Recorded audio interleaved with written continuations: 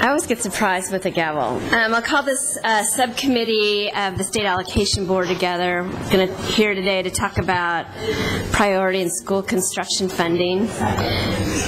You know, we've actually, because there's only 3 of us on the committee, we actually, by creating the committee the way we did, we are subject to Bagley-Keene, and all of us have really respected that, the law, obviously, and so the 3 of us really haven't had time to talk about what our end goals are to get out of today's meeting. So I thought I'd just kind of start with sort of what my thinking was, and I had the pleasure of working with the staff on the staff memo that's in the subcommittee binder, and I think there's copies available back there, and there were copies put online yesterday.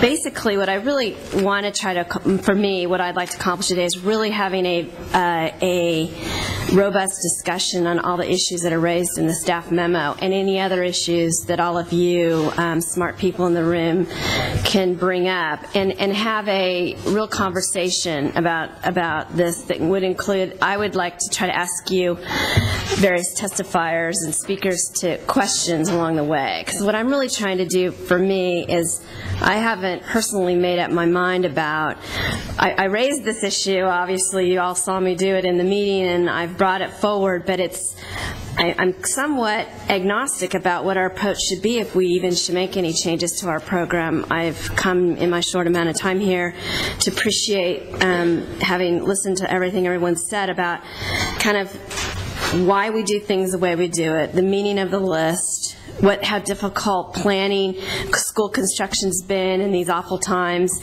and I'm sympathetic to all of that. But I also want to make sure that we don't miss an opportunity to do something different if need be in order to meet the goals of the board. And so hopefully we can have a really interactive conversation today. That's my goal. I had sort of laid out, the staff and I had kind of worked on these kind of issues for consideration. Thank you to Juan, who's really taken the lead on this, and I think my suggestion would be, and I'd like you guys, we'll have to have this discussion here, is to kind of go through these one at a time and ask speakers to limit themselves to those issues so that we can really just focus on the pros and cons and the barriers and the impediments on each of these on each of the issues. That was kind of how I was thinking of approaching this, but I'm open to any suggestions on that front. Kathleen, Scott? Thank you, Madam Chair. For me, my spin is not unlike yours, but perhaps I wasn't spinning.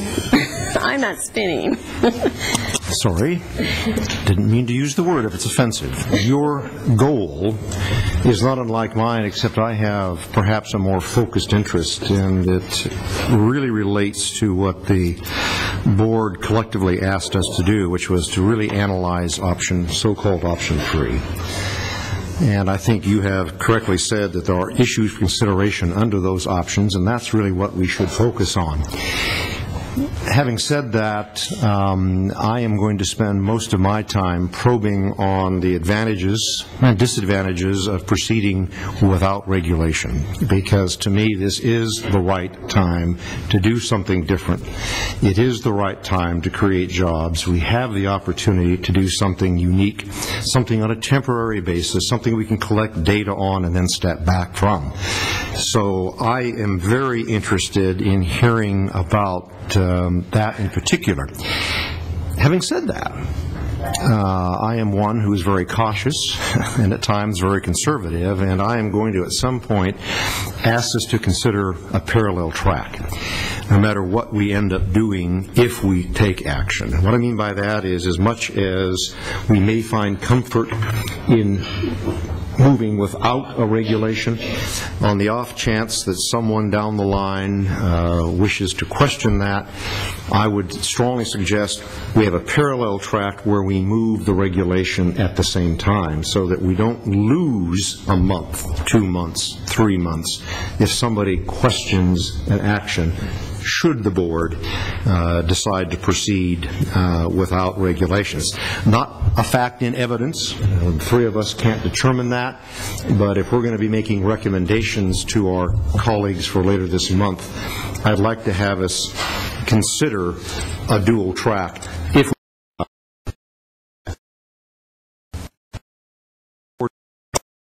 other than that.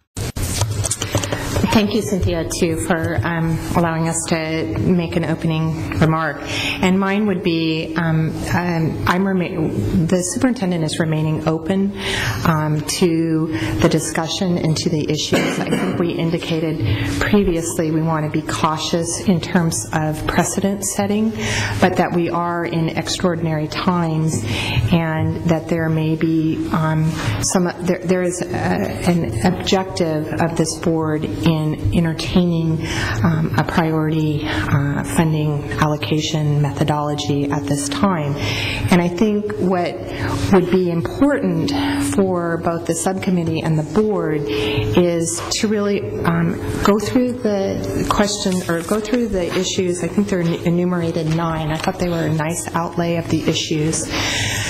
But also, in beginning that, is to indicate what our real objective is.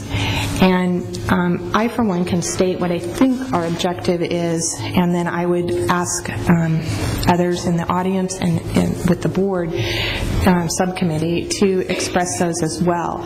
I heard from the board the concern of utilizing cash in an efficient manner.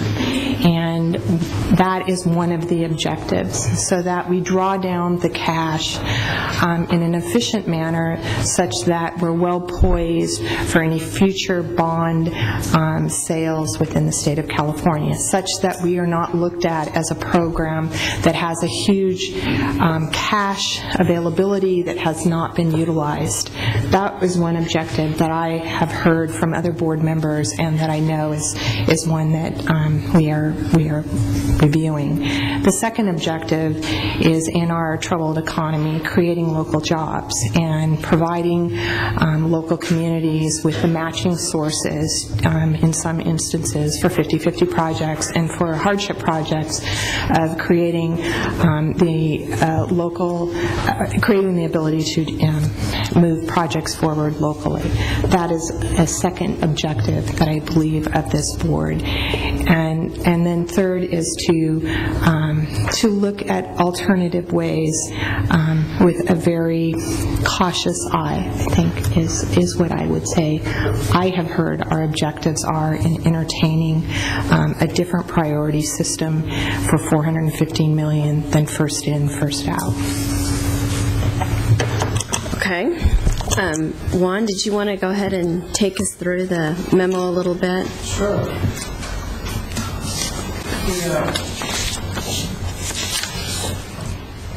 And just to recap, for those that aren't familiar, one of the options that we discussed and the board wanted us to further explore was option 3. But to even get into the discussion of option 3, I think it's helpful to talk about what is the current process for making apportionments. And the current process for making apportionments is simply the fact that districts submit applications, we process them first in, first out, then they get placed on an unfunded list. As bond funds become available, then those projects from the unfunded list move into and actually become apportionments. Once an apportionment is made, then they have up to 18 months to draw down those funds and request a fund release. So we presented the board with some options, and option 3 is a slight twist to this process, which basically allows districts to certify through some sort of a preliminary fund release that they can and they will be able to submit a fund release request within a certain amount of time after an apportionment. The item talked about 60 days, so basically the districts will be able to certify that after 60 days from an apportionment, they will be able to submit a fund release request. And the idea is simply that the board will make an apportionments to projects that are ready to submit a fund release. That's basically the simple version of option 3. Along with that, there were several key issues that the board wanted us to take a look at and address. And I'm going to go through these one by one, and then we can go back and perhaps, Madam Chair, go through and get input on each one individually. So the first one is simply regulations. Are they necessary, and how long will it take? I think the goal is to implement this process as quickly as possible. So the board wants us to explore whether we need regulations and how quickly we can implement this program. We have some information on your packet that outlines a budget letter from the Department of Finance that we can take a look at, as well as some other government and ed code sections that may give the board some flexibility. The next issue deals with facility hardship projects. These are health and safety projects. I think that the board has recognized that there's a need to address some of these facility issues. So questions are, should these projects receive priority, or should there be a reservation of funds for these type of projects? How do we handle these health and safety issues? Next, we get into financial hardship districts and small school districts. I think staff recognizes that these districts face certain challenges, so we need to take a look to see how do we account for these in terms of, do we set another priority for them? Do we reserve funds for these types of projects? And part of this conversation, we also take a look at design and site acquisition only apportionments. Should those receive the same type of priority as projects that are construction ready? So that's another part of the conversation. And then another issue that was brought up was equitable distribution of funds among districts. Should we create a system that allows for a lot of districts to, or more districts to receive grants or not? Next is bond source switching. We have limited bond funds in each of the propositions, Proposition 47 namely. So if a district had received an unfunded approval under one bond source, is there an ability to switch bond fund sources? We need to explore that. Reimbursements. There's been some concerns about projects that have already been built, and should they be able to participate in the same priority as other projects, and whether we need to require or consider certain rules for these type of projects. Next is penalties. Should there be any penalties? We're talking about making certifications that districts can and will submit fund release requests. If they don't, what should the resulting penalty be? Data collection. The board asked us to take a look and report back with results of this whole process to see if we to reevaluate the way the process worked. And lastly is a communication plan. How are we going to notify school districts so that they know that they're aware of this new process, because we're making some major changes to the way we make apportionments. That's a brief summary of each one of them. Madam Chair, if you'd like, we can go back through each one of them and get input and have discussion on each one of those items. Let me just ask off the top, is there anything missing that you think, you can think of? Not that I can think of. Is anybody out here have thoughts about something that's missing from the list that we should put on to talk about? Okay. Well, why don't we go ahead then and start with, I don't know, gosh, in some ways I wish number 1 was number 9 on the list, but because put it last if you maybe want. we should hold that discussion of how we do this. We should figure out what it is, what are the possibilities of what we might actually be doing. So maybe we should start with facility hardship projects. Okay. We currently have about $16 million on the unfunded list for health and safety projects. Currently, when we process facility hardship projects, they do receive a priority in processing. They go to the top of each board, each month's list. So there's already priority set for these type of projects, again, because they are health and safety issues. So one consideration would be to give them a priority, or just have a carve-out, have a set-aside for these facility hardship projects out of the $415 million. So that's really the question before the subcommittee. Let me just ask a quick question. So when you on the chart you say 3.1 million on the current OPSC workload, those are facility hardship projects that we are going to add to the unfunded list in May. Yes. So I think that's kind of I mean, just a key fact that we do, because we haven't added anything to the unfunded list for a couple months. So there's going to be, when the index comes out and the agenda is posted, there will be new projects added to that. So I think it's safe to assume for this discussion that whoever gets added in May is eligible for all of this. I wouldn't think we'd treat them differently. It'd be just like we're going to get the list caught up, and then from there the 419 would apply to that list. Does that make sense? Yes. Okay, just checking. Okay, and so anybody have any thoughts about facility hardship?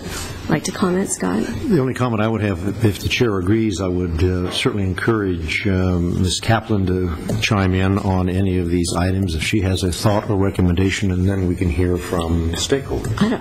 Okay, although I'm never worried about Ms. Kaplan speaking up when she has something to say. The only thing I would present to the board is under the current workload, facility hardship is only going to the top of the month. So in this situation for the $415 million, my recommendation as you look at this is that anybody that comes in with a facility hardship automatically goes to the top of the line no matter where they are on the unfunded list. So it's a little bit of tweak. It doesn't necessarily go FIFO order, but that they automatically get bumped up to the top because it is a health and safety consideration, and the budget letter that was produced at the end of April said that is one of the major considerations. Okay, anybody else have anything to add on this? I just have a question. When we first went down this path of the Pooled Money Investment Board ceasing their operations or putting the freeze on, and then we provided the lists of what we wanted or what our need was for the future bond sales that subsequently did occur. My recollection is, did we place facility hardships in a priority order or in earlier lists that went over, and did they get funded in a priority order, or was it simply the order as you describe it, Juan, of them being at the top of each month that might have received funding? I believe, and Chris told me how you I believe that was for the apportionments prior to December 2008. Correct. Identified in that budget letter. Correct. That applied to apportionments before December 18, 2008, but that was actually the Department of Finance that prioritized the facility hardships on the list that was provided to them. So the list of people who were stalled immediately that had been apportioned and then they couldn't get the funding, then you just took all the facility hardships, and as the bond sales happened in March and April, you fed those first? Correct. And it wasn't just facility hardships, it was for all health and safety projects across all of the different programs throughout the state. They were prioritized. These projects all had apportionments, and the Department of Finance provided, at the time, it was pooled money investment account funding for these projects. And so then after that we got through those projects through December 18th, then we began creating the unfunded list, correct? Correct. That's what the board did. They established a... And then the board and OPSC, or the board at some point, I'm sorry, this is the part where I'm the new kid, they decided the facility hardships went on the top of each month's list. So, like say, for example, what we just did last week, 2 weeks ago, we stopped in the middle of July 22nd, and so that meant that we probably hit all the facility hardships that were on the July 22nd agenda because they were at the top of that day's list. And there's never been we haven't, Finance nor OPSC nor the board has ever changed that in terms of, because really the budget letter 0909 was continued to be enforced, and so the health and safety thing still was in play. It kind of might have made a slight error, maybe. At the time, finance only provided for those projects that had apportionments. That would be the difference between the unfunded approvals and the apportionments. So we provided funding for health and safety projects that already had apportionments. So moving forward, the board created an unfunded list. These were all new projects that were being identified, whereas previously those had been apportioned projects prior to December, I believe it's 17th, 2008. So our current apportion, the way the board is currently choosing to apportion, we may be apportioning, we may not really be taking that into consideration. We might actually be violating both the old budget letter and the new budget letter, just in our regular process. Forget about this new special thing. That would be in the board's list of priorities that's submitted to finance. Ultimately, funds provided for the programs, for the various state programs, are held by the Department of Finance. And I would note, though, that the regulations provide the flexibility to the board to set aside funds for hardship projects. Okay. As a follow-up, Chris, I, for one, do agree that the health and safety issue should have priority. If we have a reservation of funds, is that sufficient to do it? I wouldn't be able to answer that. That, of course, that's a board priority. The difference between a health and safety project, a facility hardship project, is those are projects that have been identified that need to be rectified within 1 year, whereas the traditional projects don't have that 1 year necessity. Juan or Lisa, if there is an interest, a collective interest in having a recognition that these health and safety projects should proceed wherever possible, would you recommend a priority? Would you recommend a reservation? How do you answer what would your recommendation be if that was the will of the board? Staff has always considered these projects to be a priority because of the health and safety nature. That's why we prioritize them when we get them in our shop, and that's what we put them to the top of the list of each month's board. So we do think that they're a priority. We do think they have a critical need. And we do think that the subcommittee should consider a reservation for these. Because that would set that money aside for them only. Okay.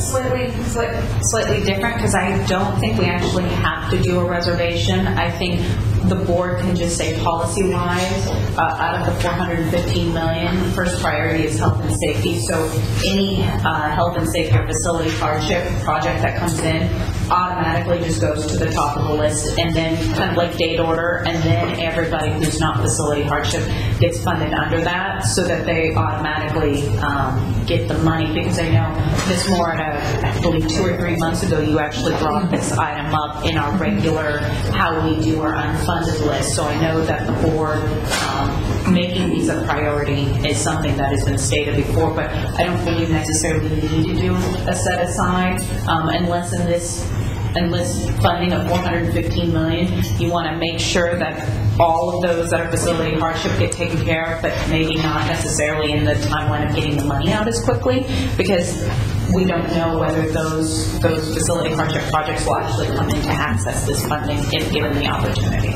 Well, that was going to be my follow-up question. I saw it as a double-edged sword. I saw the fact that they might not come in, and then what? On the other hand, I didn't want to create a stampede so that those that weren't health and safety might suck up all the 415. It almost is this question of equitable funding. We heard some concern at our last board meeting that some districts might be better prepared to move, and they might be located in a geographical area, and they could easily suck up all or a chunk of, and what do we do about the rest of us, kind of thing. So there is this balancing act of making sure we if we choose to prioritize health and safety, but also do what we can to ensure there is an equitable distribution geographically.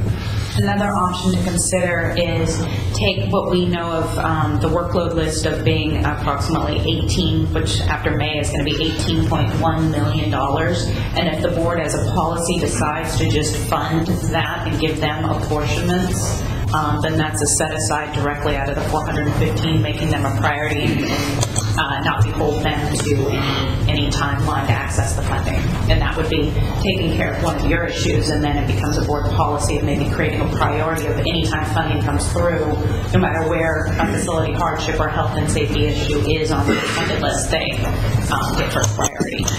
Well, if I may, because I have raised this in the past, I will say I think how I'll be looking at things today is that for the most part, I would like to see the integrity of the list and then our other objectives. So I'll be looking at meeting our other objectives, if that is what we desire as a subcommittee or ultimately as a board, how that impacts the list. And I would want to keep it as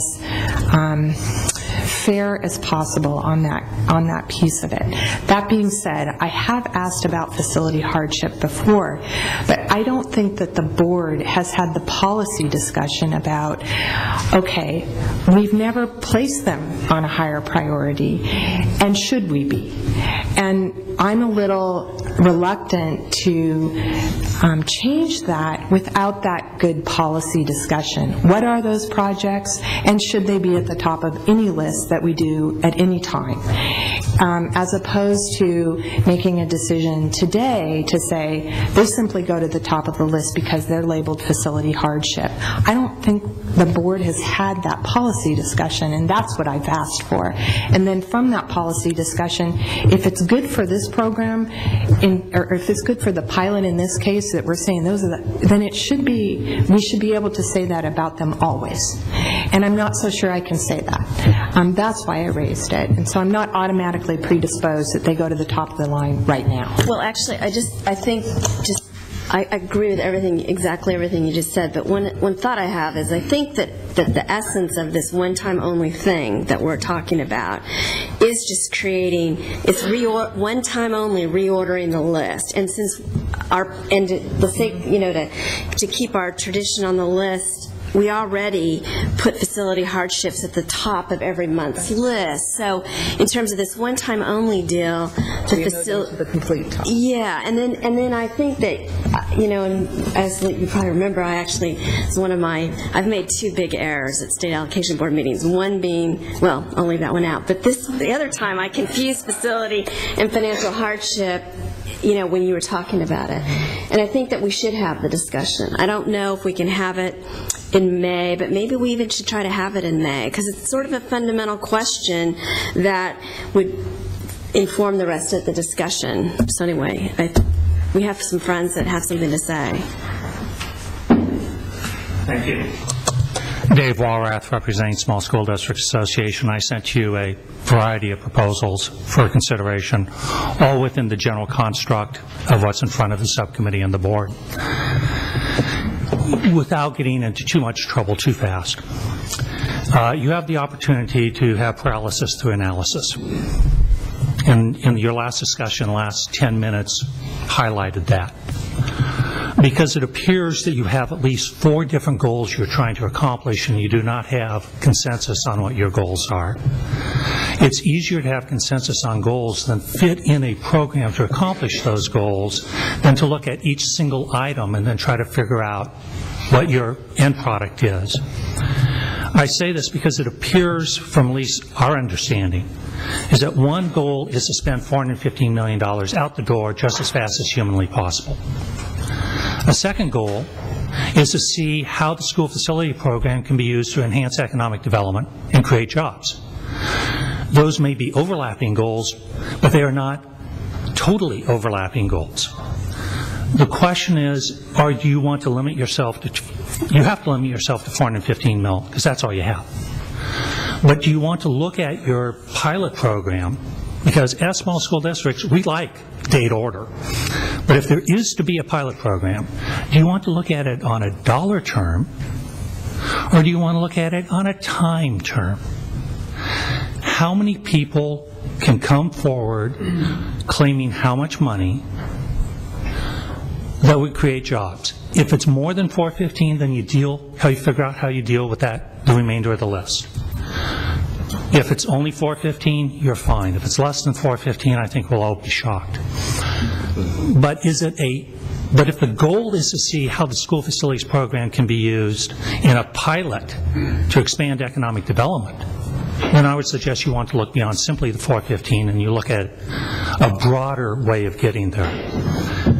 Secondly, we believe that if this is going to be the case as a pilot program, you should look at this as a funnel and try to have the broadest aperture you possibly can at the top of the funnel, knowing that the bottom is going to be narrowed, to expand the opportunities for districts who might be able to participate in the pilot program. And by that, we suggest you go beyond simply the current unfunded list and look at what's in OPSC on the workload list. Look at what's out of DSA. Because quite frankly, once you're out of DSA, you can go to bid and write a contract and get people going as you await the process. And school districts on the workload list can do that now. Can't write a contract until you have approval on Field Act. But after that, if you have local funds and you're willing to make a commitment and go forward, then you can do that. It's a way of encouraging the use of local funds if you go beyond simply the unfunded list. So encourage you to figure out, is it simply spend 415 as fast as possible, spend 415 to create jobs, or see how the school facilities program can create jobs and then define the type of program that you want to accomplish that final goal. Thank you.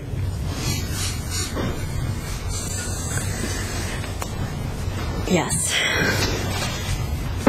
Madam Chair and members, Tom Duffy for Cash.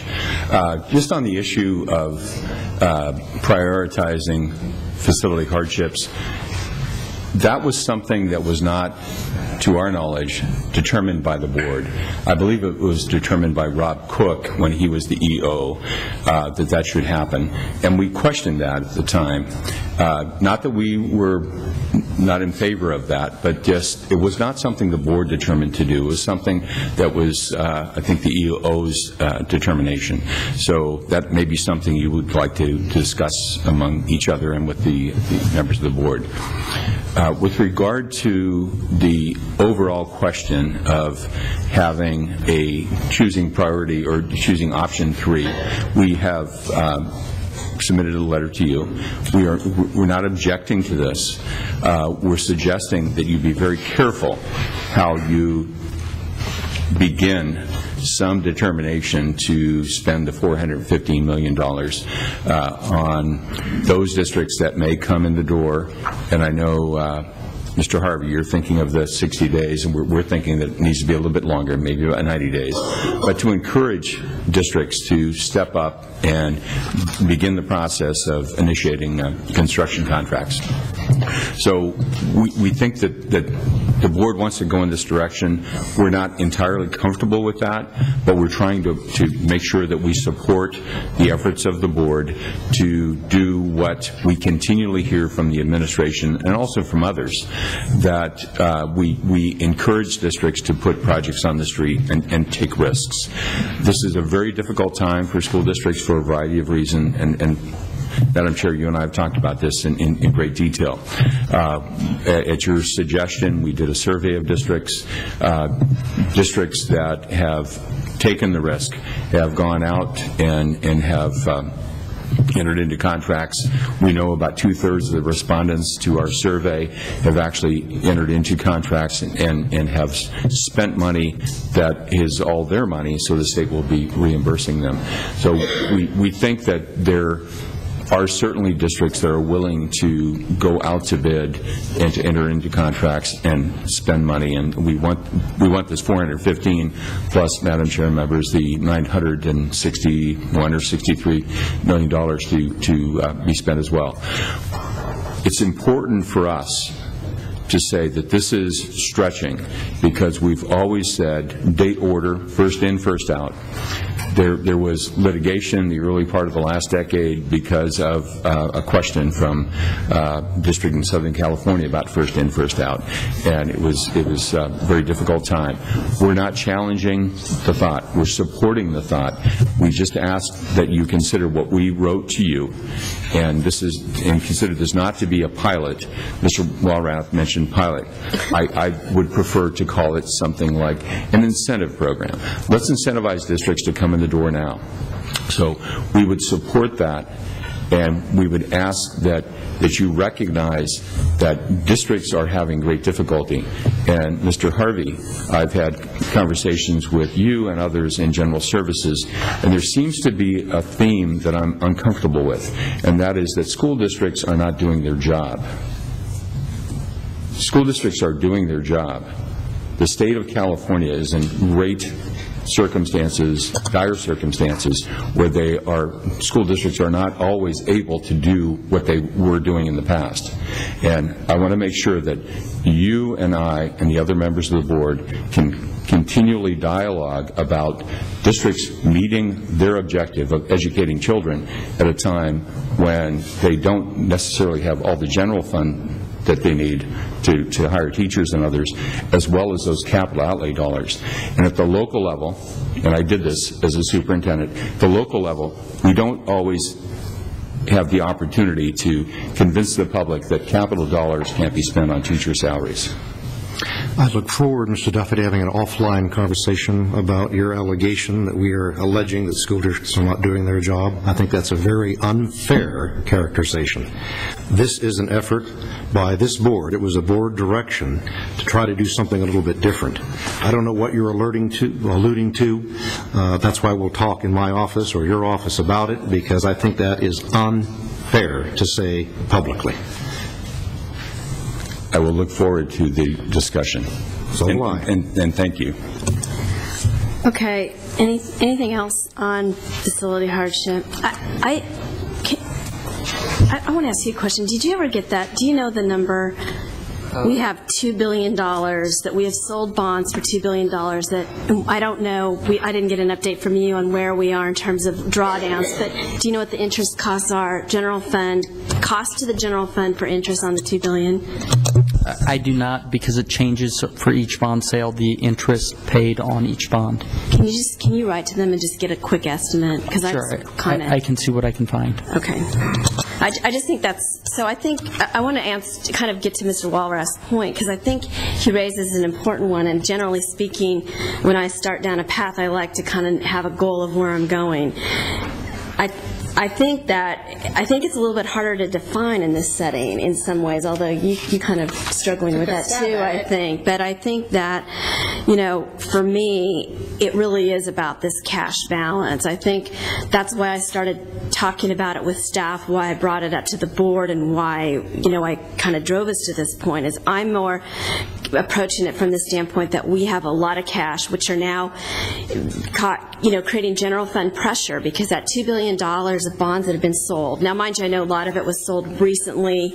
We only apportioned it at our last meeting. I know districts are struggling to get all their forms in, and that money is going to go out the door. It still is general fund dollars to the state that's paying those interest costs. And from my point of view, in finance, it's one of those, we're going to have terrible, terrible news on Friday, as was said in the paper today. And so when we're creating general fund pressure and we're not building schools, I think it's time to put the brakes on and ask the question, what can we do, in this new setting, and what can we do in our program? And that's how I'm approaching it. So I just wanted to answer your question, but I think I heard from the board kind of a broad range of goals, and I think that we can design this one-time only thing that may or may not be a pilot in such a way that it achieves multiple goals, and then we can see from there if we want to make changes to the program to meet additional goals in some other time period.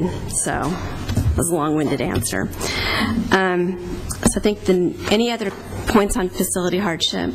Do you know, by the way, I also thought the point Mr. Walrath made was interesting about whether or not we could include how we could include other projects where they might be at DSA or might be on your workload or might be somewhere? The process that we're trying to lay out is the board has to approve the projects. We have to know what the dollar figures are, and they get placed on the funded list before they can receive an apportionment. For the board to consider making apportionments to projects that are on the OPSC workload or or at DSA that we haven't even reviewed yet, I don't think that we have a mechanism or the authority to do that without review and approval by the board. Okay. And we would be concerned with providing the authority for apportioning those projects that may or may not be approved in the end. We don't know if DSA will approve some of these projects. We don't know if they have eligibility for these projects. Those are all questions that would need to be answered before you could move on to the work list. I guess I was really thinking conceptually of something where you have where a district asserts that they have a project sitting in a bin somewhere, in somebody's bin, that they know if they could get it expedited through the process that they might be able to do something quicker with. This is your issue. Thank you. And that was part of it, to the extent that you're trying to find out how many people can get out and go out to bid in 60 days and sign contracts. If you're looking beyond the $415 million and you're looking at a time frame, then you can look at those that are being processed through OPSC or going into OPSC, where you do the trigger of the funding only after they're apportioned, but you know that they have made the commitment that they can do that once they're apportioned. Okay, thanks. Madam Chair, is it your intent to have the subcommittee make a comment or direction to the full board on each of these issues? We're not. I think by the time we get to the end of this, we have to have some sort of agreement amongst ourselves what we are going to say to the board.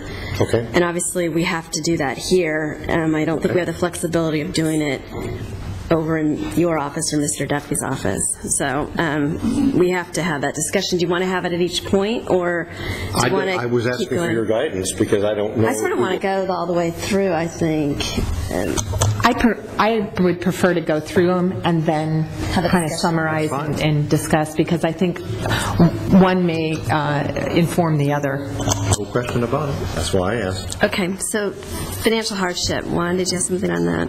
Just want to, we combined under number 3 financial hardship projects and small school district projects, but they don't necessarily have to be one and the same. We can actually have the discussion separately to deal with financial hardship projects. And should they be treated differently? Should they have a reservation? More time, perhaps, in terms of making the apportionments? And then we can also have a discussion about small school districts, the different challenges that they face in terms of completing or entering into contracts and being able to certify. So we have them both combined, Madam Chair, but we can talk about them separately if we'd like. Either way. Okay. Then I think it'd be easier if we talk about financial hardship projects first. And one of the discussions that I think the subcommittee needs to have is the issue with site and design only apportionments.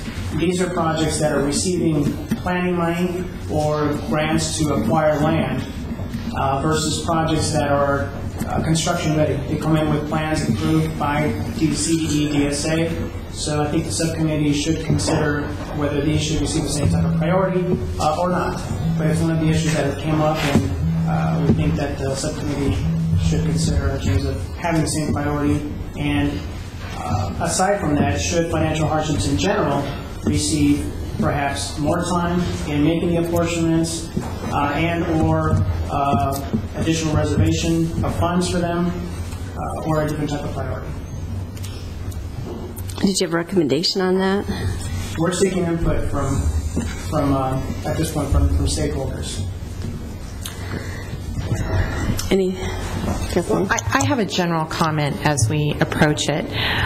Again, I think in keeping with the general integrity of the program, my interest would be that all projects would have an equal shake in this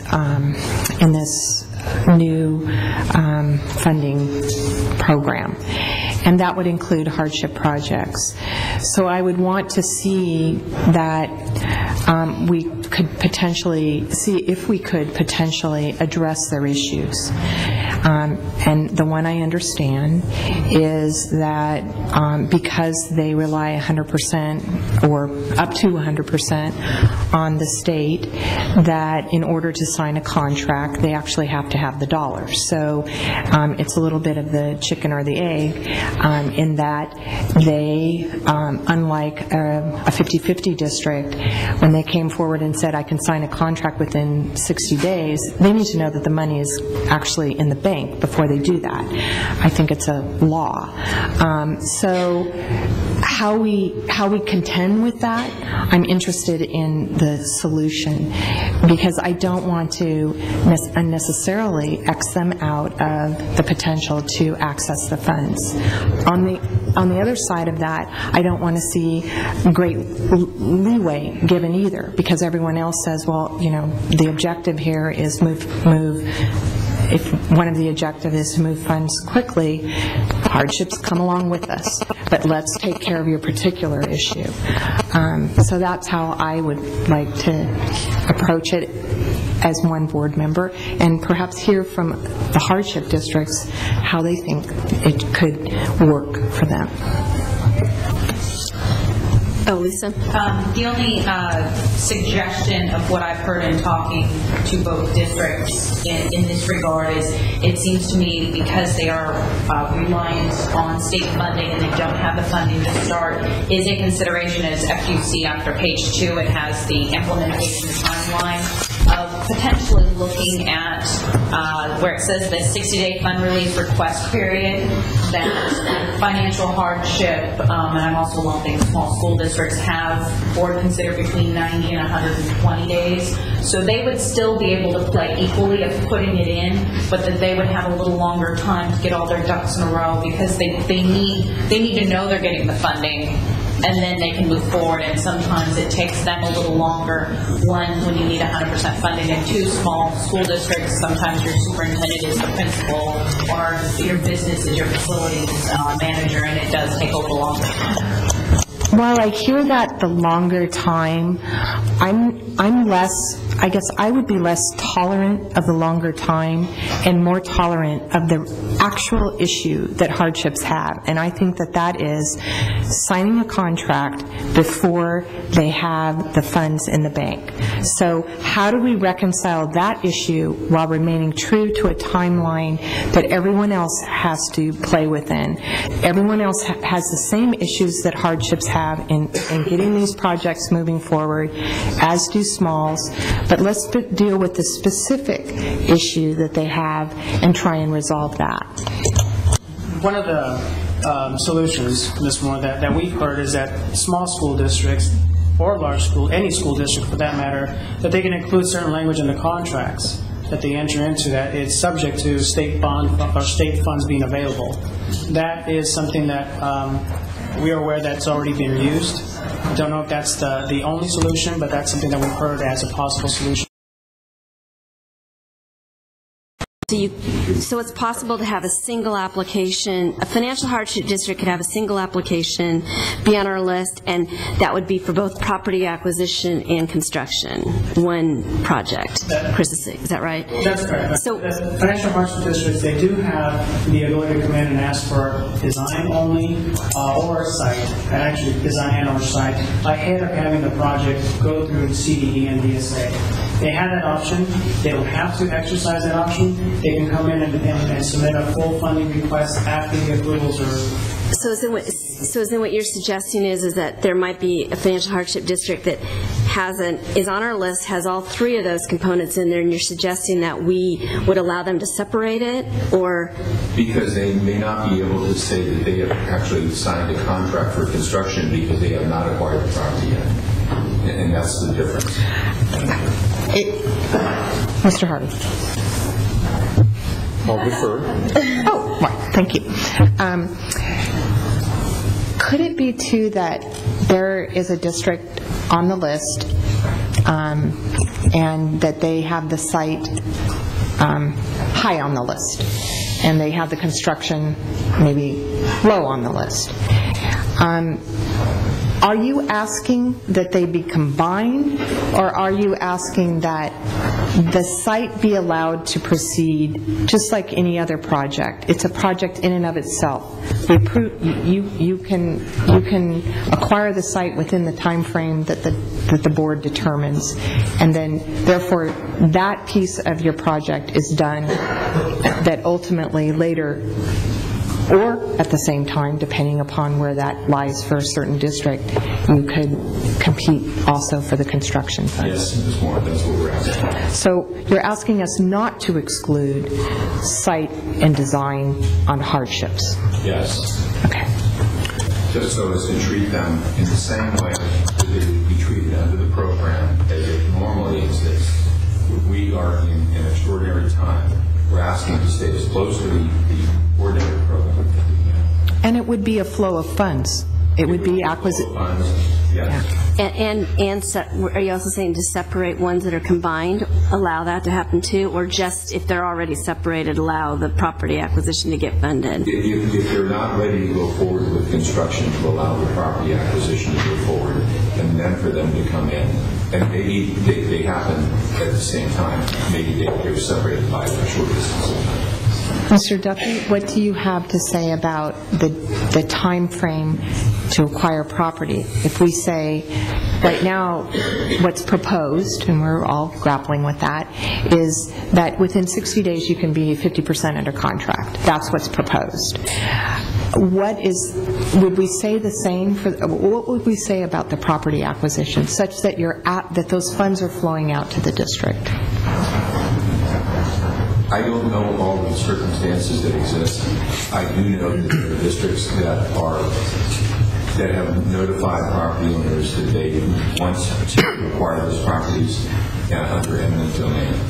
And that brings certain pressures upon the district as well as upon the property owners. So what I would say is that maybe there's some discussion that's more of what would be an appropriate and regular timeline for such initiation of property acquisition. May I just ask staff, when we normally fund a site acquisition of a financial hardship, do they file a fund release, and do we simply give them the money per that fund release? What happens? For site acquisition, a district only has to have contingent site approval letter from the Department of Education and a preliminary appraisal. In fact, preliminary appraisal, I don't think they even have to have access to the site. And then we will grant an apportionment for site acquisition only. So that is enough then. It would just normally go its course. Is that correct? And so if we come down to someone that says, I want to move forward on this site, I want to be considered part of this $415 million, I file my 50-005, is it? And we say, good, go out and acquire the site. It may take them 6 months to do it. If there's a lot of parcels, it may take them 2 weeks if they've got it all wrapped up, right? Yeah, they would have to apply separately for site acquisition. And again, financial hardship districts have that option for site and design. Design is just a percentage of the construction grants, and they can get that ahead of time so that they can start planning so that they can acquire the land before they come in for an actual funding application. Thank you. Mr. Harvey. Thank you. I will tell you, for me, when I heard the board talk about it at its last meeting and when I heard Senator Hancock preface her remarks, it was about shovel-ready. It was about creating jobs in this very difficult and untimely time. So I will only support things that are for construction-ready activities. I want to create new jobs, and to fund something that is an acquisition or fund something which is a design moves money, but it doesn't have the parallel advantage of creating that local economic stimulus and creating safer schools now for kids. So for me, it's going to be construction ready. Mr. Harvey, and again, I may incur your wrath, and I apologize for... The only time you will incur my wrath is when you make unsolicited comments when you don't have anything to support it. Okay, I will respect you on all policy. We could go to Dawson's or something later. And you and I will talk about those. They're not unsupported, and I wish it was with you, but not the it seems to me that if we stay, again, my comments a few minutes ago, if we stay as close to the current program as we can, then we will support what the board wants to do. Supporting this change for this $415 million is huge for this organization that I represent. It is not something we would normally do at this party. So we would ask for your support for staying as close to the program as possible, including allowing districts that are hardship districts that do not have the ability to acquire land without the support of the Allocation Board's funds, to do that under this $450 million experiment, and then to be able to go forward with construction. And it may be that they happen almost simultaneously. And we would be pleased to work with you and the Department of General Services to monitor this, because we are asking our districts, and I think you're aware of this, that we've done one survey, we're doing a second survey. We'd be pleased to work with you on an additional survey. But let's stay as close to the fabric of the fundamentals of this program as we can. And I'd ask you to support that. I understand what you're saying, but please, I'd ask you to think about that. And thank you, and I appreciate your consideration and your kindness toward me personally. Can Chris please speak, please? While we understand your concerns, Mr. Harvey, we'd also like to point out that with site acquisition, there are jobs that are created and saved, and also to the extent that you're providing reimbursement funds to districts, you're providing for additional cash flow at that district, which may also preserve jobs at the local level. So in providing for site acquisition, you are maintaining, say, realtor jobs, commissions on brokering accounts. So there is an economic stimulus to those as well. And I'd like just to, I want to just make sure you weren't going to counteract what I was going to say. That's exactly the position of the director on this program. And we really are. I mean, from finance's point of view, we are very concerned about the cash and about getting it out. And so I would be in support of making sure that these costs, I mean, we're trying to, I'm focused, if I do something here, I'm focused more on the cash than I am on any other piece of it. So, thank you. If I may, I'll weigh in on this unless you're going to talk about site acquisition. I was going to talk about site acquisition. Please. But it was going to be more on what Chris has said, so why don't you make your comment? Well, I would weigh in on it in the filters that I think we set out in the beginning was the flow of funds, job creation, and then from our perspective, it's integrity of those that are waiting. And so it actually meets, I think, two of that in terms of it's not construction jobs, but there are some jobs that are created through this. And I believe that a hardship district, we want to propel people forward. So the person that acquires the property, their next step is to go to construction. And if we X them out of that, we X out that potential construction job down the road as well.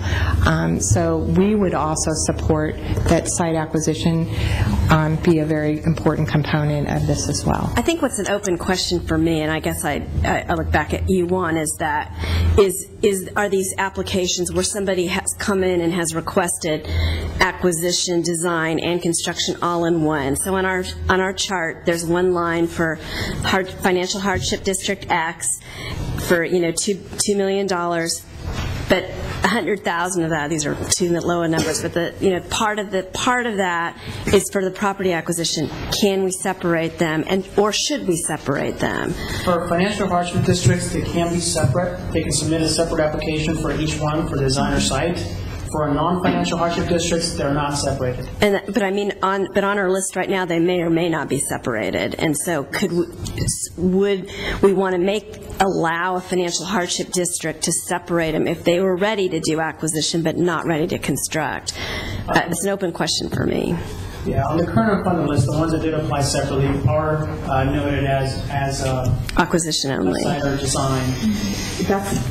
I think that's the easier one to pick Yeah, off. that's easy. The one that isn't easy is it all combined. And I think what you're asking is, they may be ready for site acquisition, but they couldn't say within 60 days they'd have 50% under construction contract because they don't have the property yet.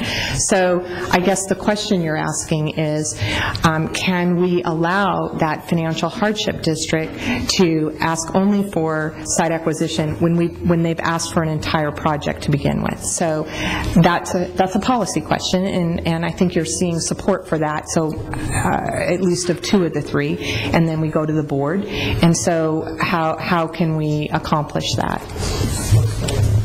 Dave Walrath, representing Small School District Association. I know you split the issue, but from our point of view, most small district projects are financial hardship projects, so we kind of see the issue as a combined issue. Let me first touch on the site acquisition.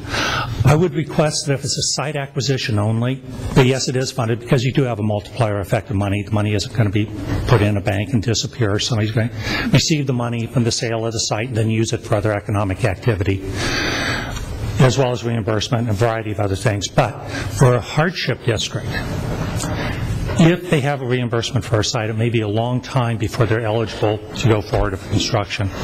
If they're willing to borrow funds to expedite their construction project, is there a way of making a waiver in the hardship process so those districts could do that without penalty, that they could be potentially reimbursed for loan origination, some of the interest like that, if they're willing to make that commitment and go forward, if it's a site-only type of reimbursement?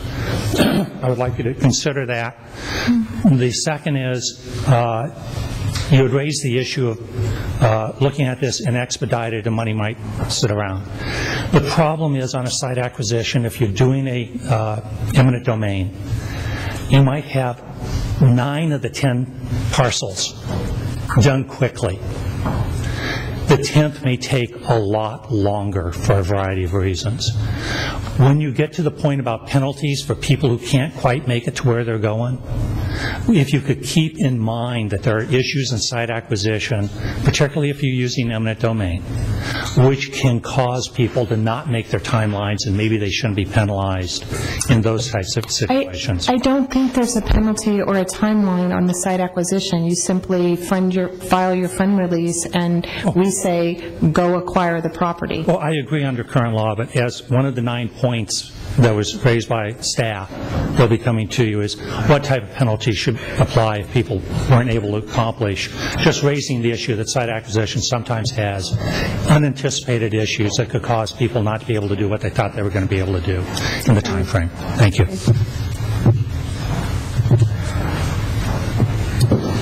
Dennis Dunstan with Total School Solutions. I know I'm kind of jumping around here, but I'd like to address Kathleen's concern about putting school districts in a position of committing to a construction contract without being assured of that the money is going to be available. I think that concern is good for not just financial hardship districts, but also there's a lot of small school districts out there that may have their local 50%, but they don't have additional funding locally to handle 100% of the contract. They may have gone out for a bond for just one project and may not have the ability to complete that entire project locally. If you put those school districts in the position of committing to a construction contract, that's going to put them in tremendous risk, and that puts their general fund in risk, because they do have they signed the contract and they're committed to do that or be sued for the total amount. I understand Mr. Morales' comment about putting language in the contract to postpone until the SAB has apportioned the money. However, that puts the contractors, the subcontractors, and the suppliers in a very awkward position, because they have to, the contractor has to get his subcontractors and suppliers to commit to an amount. And I've talked to contractors, and they say usually that's about 30 days that the subcontractors will commit to their amount. And if you don't have a date certain, if we don't know when the next bond sale is going to be, it may be 6 months, a year, and a contractor cannot commit to that. They put themselves in financial jeopardy if they commit to that for long term. This is money that's readily available. They don't have to sell bonds. I understand that. Well, if that's the case, if we stay with that, option 2, I don't believe had that provision. I think option 3 does What about stay. option 3? Yes, but we talked earlier about there may be some going back and forth. I just want to make sure that we don't put the school districts in jeopardy in the position of signing contracts without the money. So, Dennis, in the scenario you have currently on the table, so to speak, is you have 30 days to tell us that indeed in 60 days, I think is the proposal, some people have asked for 90, but in 60 or 90 days, you can bid and be under contract for this project, knowing that after the 30 days, we said we will fund you. Do you see that as a problem? No, not if, Okay. if the State Allocation Board commits to funding that project if the contracts are signed. No, I don't see a problem. It's only in the instance where you're required to submit the full 5005, which requires signed contracts, prior to knowing that you have that funding available. That's my concern. Maybe I should ask this of staff as well. Would that be a problem for a hardship district? I mean, they're guaranteed that we've said we'll fund you. Maybe my question earlier is answer my own question. That if they say yes, I'm going to do it. I come in. I'm part of the group that gets allocated the $450 million. I have 60 to 90 days to go under contract, knowing that funds will be there. There shouldn't be a problem for them either, should there? No, and let me clarify, because you're actually along the line. I've talked to some contractors, especially with this, as we've laid out on kind of the timeline, is if the board in May approves this new $415 million program and it's a known entity, and districts go out and sign contracts, what they'll have is date certain of if the board decides August 4th. So it's kind of like a temporary, it's an option. Think of it kind of like an option to purchase land. You have 60, 90 days. That's what would be in the contract language of, we're signing contracts for potentially this contract does not become valid until August 4th, and contractors are more willing to sign that because they know there's a date certain. It's not a unknown 60, 90, 120 days out. They will know if that contract is valid on August 4th. So then can we say that the current proposal is not damaging to hardship districts? And I want to hear if anybody believes that it is, so that we get that issue kind of put to rest, that we're treating hardship and then non-hardship projects the same, other than the preliminary apportionment issue we just discussed. Is there any other problems for hardships? I'd just like to make one final comment, and that is that this is being considered, or at least partially considered, as a pilot program, which means that it could continue on past the $400 million that is currently existing. That's my comment. If this does continue on as a permanent program, that we have to, the regulations that we put in place for this, or the policies, have to consider the fact that in the future the same thing happens. You don't put the school districts in that position. Thank you. Duly noted. I think I really do want to just say I think the board was pretty clear that this was kind of a one-time only shot, and I know pilot for some has a pejorative term, but I think it's something that's one of the things. Even if we don't call it a pilot, it's still something everybody in this room needs to have in the back of their mind, the things that work and don't work, and what could happen. And so as we go forward, we know what the stumbling blocks are. So appreciate it, but I don't want to get too distracted by them either.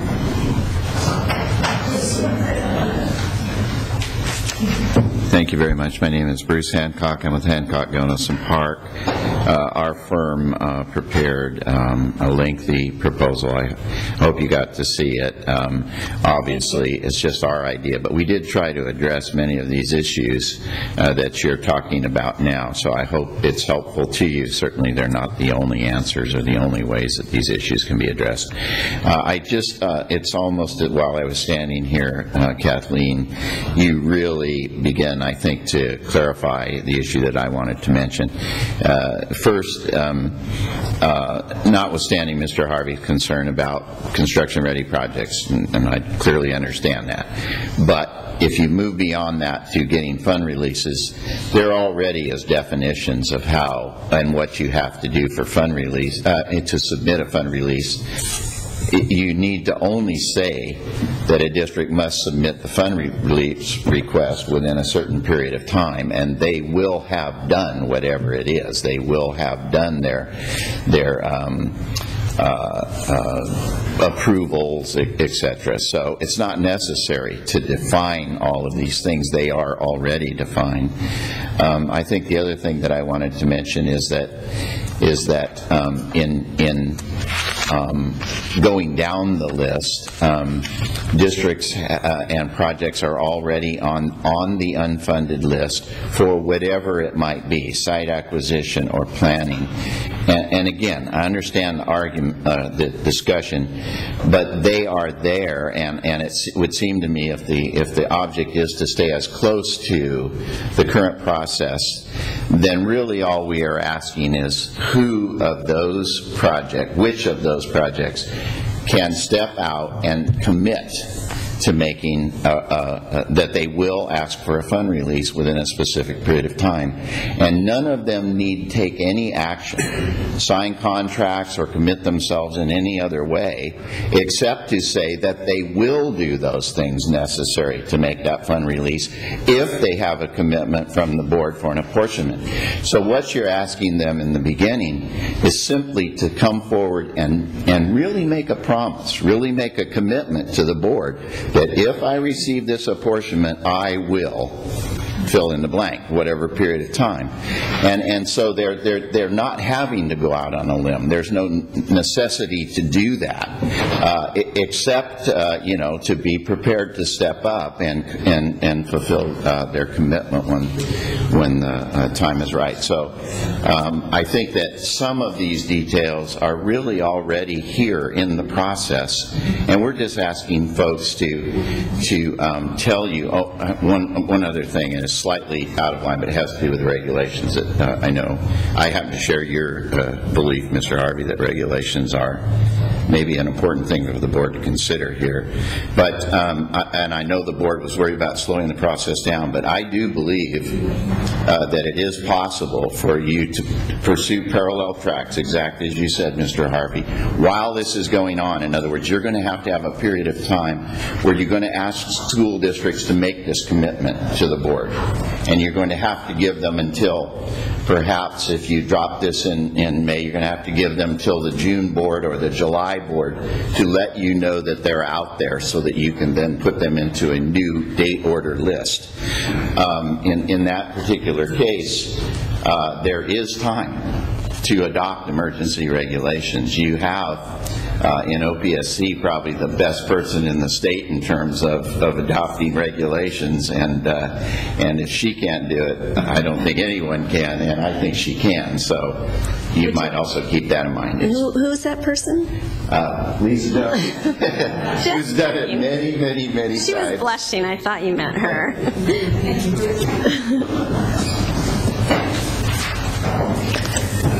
Hi, Richard Gonzalez and Associates, and I'd like to answer your... Richard Gonzalez and Associates, sorry about my voice. I want to answer your question about financial hardship school districts and the concerns that may or may not be out there. I'll start by saying there's been a recent change in the way fund releases are being done, in that not only do we have to have contracts, but we also have to have notices to proceed issued. That has not been the case all along. In the past, we were able to get fund releases with just a construction contract and a notice to proceed forthcoming.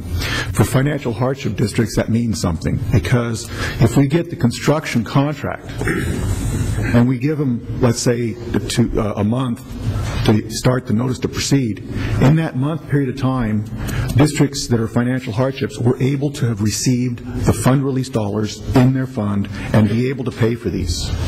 Okay?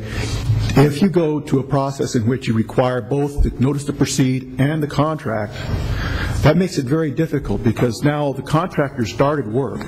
He's going to provide his first draw, and they may not have the money because the fund release has not been processed yet, as we see it right now. My concern is that there be a process in which the contract can be signed, the notice to proceed can be issued thereafter, knowing that the money has been submitted and received over at the Financial Hardship School District, because they have, as been said before, themselves out there committing to contractors, and the contractor is going to provide that billing, and they expect to get paid. Do you have any comments on that? Again, the timeline, I think, clarifies things, which is page 3 behind the proposal.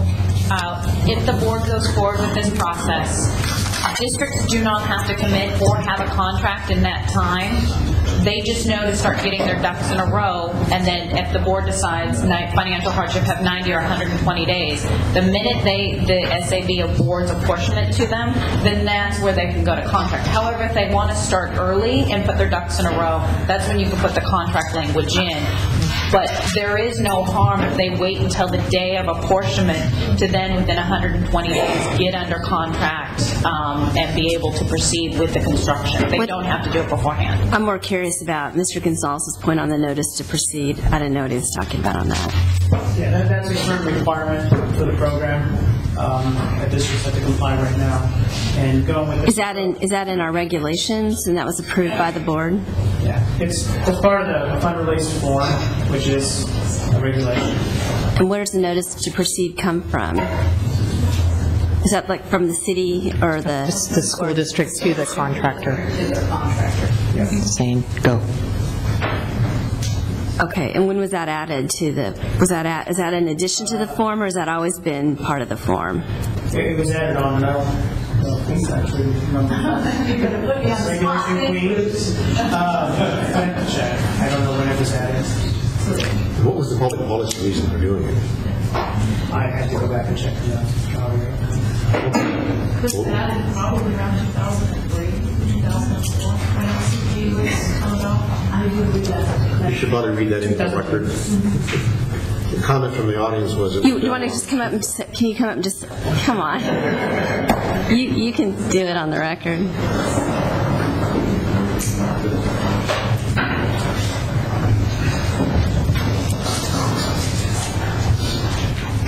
Hi, I'm Suzanne Reese with the Office of Public School Construction Fiscal Services. It was added approximately 2003, 2004 when the LCP information came on board. So it's been in there for a while. It's in our regulations, or the forms are part of the regulations. So it was adopted by the board then? Yes, it was. It may be something that we want to look at, because I think the point is well taken in that if we asked you to be under contract, and maybe, Mr. Dunstan, you can help us with this, but the notice to proceed is one day you sign the contracts, and then you say, okay, contractor, we're actually going to notice you, and you must be on site by a certain day. That can trail the signing of the contract. And I'm thinking it sometimes trails by 30 days, but or is there a set standard, Dennis? It can. No, there's no set standard. I've had contracts where you've signed contracts and the next day you issue the notice to proceed. Usually by the time you sign contracts, you had the contractor get their bonds all together, so that usually takes, after you receive bids, a week to maybe 2 weeks. But once you sign contracts, a lot of times it's just the next day. But you can, if there's some reason, you can hold off on filing the notice or issuing the notice for a certain period of time. But I agree with Richard. I agree with Richard. That can be a stumbling block, because before probably before probably the first of the year, OPSC was very quick about getting, once you got those documents in, turning the money around and getting it to the county account for the project. However, there's been some stumbling blocks in the last 6 months or so, where that money, once you have all those documents in, we've got one project that filed a 5005, I think in February, and they're just now getting the money. So for school districts that have to file that notice to proceed, they have to be able to tell a contractor you're not getting paid for 3 or 4 months, and that can be a difficult. So it's just a noted possible problem, and we'll ask you to, I think, recommend around it. Is it truly a total stumbling block that would prevent hardships from coming forward, or is it just kind of a nuance that we have to deal with? And maybe you can look into that. I don't think we're going to solve it today. I'm not sure that the notice is that big a deal? Necessary for the fund release, because you have signed contracts, you have the commitment to do the project. I think it's very unusual to extend that out 6 months, a year. That would be very unusual. Okay. Anything? Oh, Sorry. I'd just like to make a comment on the fund release issue. Our processing time generally is 2 to 3 weeks. There was an anomaly that occurred with the items that were approved at the February board for activation, and that was due to some certification issues and things that constituted more of a delay. But the fund release time for OPSC to the state controller is 2 to 3 weeks. And that's returned to that after the glitch, it's returned to that process? Yes, okay. Definitely. that was we fixed that. So it might not be an issue. Yeah. Okay. Nothing else on financial hardship? Okay, number 4, equitable distribution of funds among districts. 1. Fun discussion. Some questions were raised whether we should limit the amount of funds that each particular district should receive from the 415, so as to distribute the funds more evenly throughout all the districts in California. So this is just added to have a discussion whether the subcommittee wants to consider that or not. Should we place some sort of limits or not on any projects that submit any district that submit multiple fund releases that are on the list? Any thoughts on that from the people in the room? We did actually, I don't think it's in the packet, that chart that Michael prepared that we looked at. We kind of just ran it, in our pre-discussions we ran a list, and I think we kind of just ran a list of our unfunded and looked at it, and I think no district had more than 10% on the current unfunded list. That doesn't count. But it was not very much more than 10%, 10.1% or something, right? Well, tell me if I'm wrong. I don't care. Huh? 64 million. But what percentage was that of the entire list? 5.5%. Okay, but 5.5% was the biggest? Oh, no, that's the second. That was the next. Oh, okay. The biggest is 12%. So, yeah, 12 was the highest. And that's just the unfunded list. It's just one of the issues we talked about, but Keeping it to the list makes sense. yeah. Okay. Well, then I don't think we'll skip that one. Bond source switching. Yes, the next one has to do with projects that were originally assigned a bond source, whether it be Prop 47, Prop 55, or Prop 180.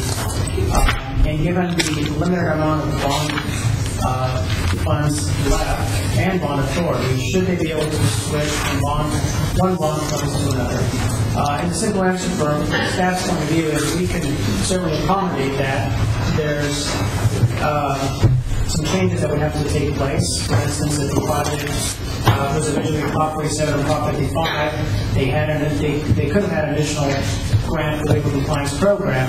If they were to switch to Proposition 1D, they would have to forego that grant. There's a chart that we handed out to the subcommittee. I don't know if we have it for the audience, but I want to just go through this really quickly. I think it paints a picture in terms of what's left in the different bond funds. We have 3 different pie charts. The first one on the left is Prop 1D. So far, we've apportioned about $1.4 billion.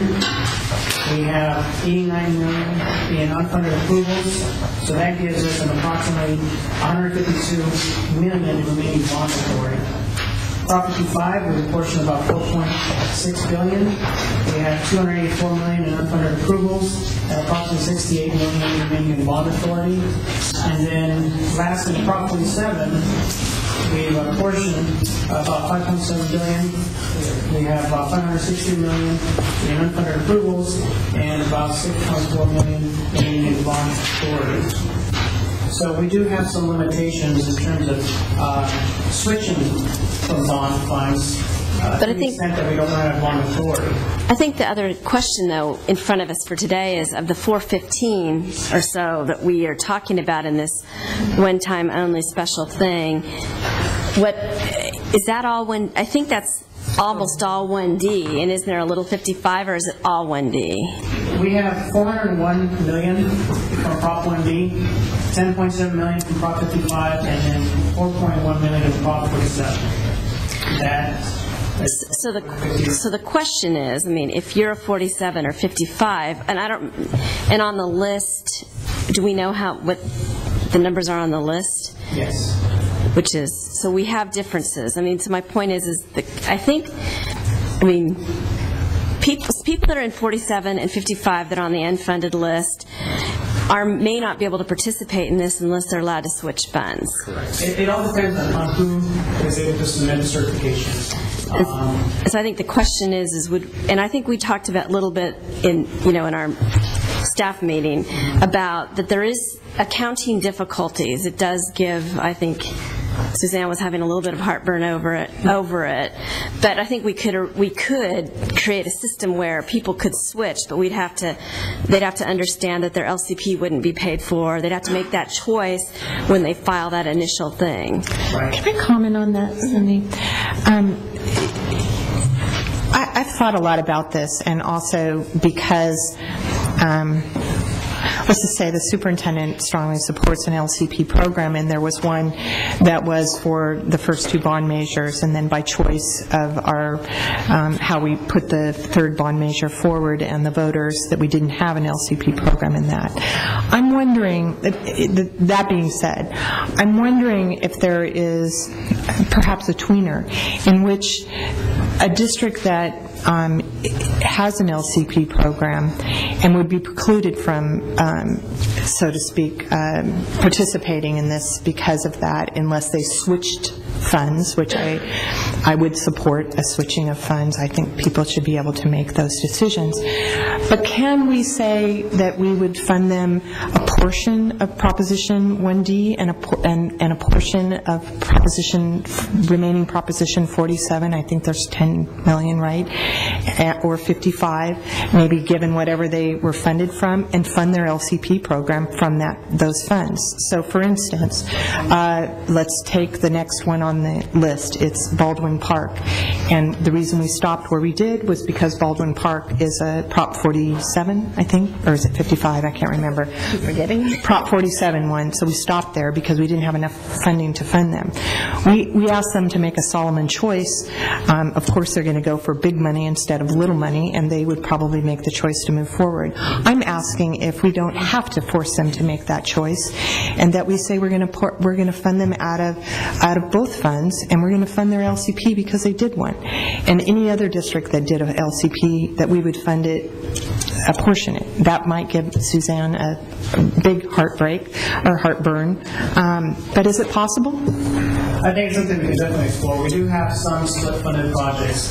Some projects that receive, for instance, high-performance grants out of Proposition 1D, but they also receive the remaining of the bulk of the grants from Proposition 47. For this particular case, I think it's something we have to explore further with our accounting folks, but I think it's something we can definitely explore. Certainly, I mean, I would just say that I think it certainly would violate the spirit of Proposition 1D, and as I think that would be a difficult place for me. I think it'd be difficult for me to get there on that, but I think we still have the answer to the question and have it available, it seems like.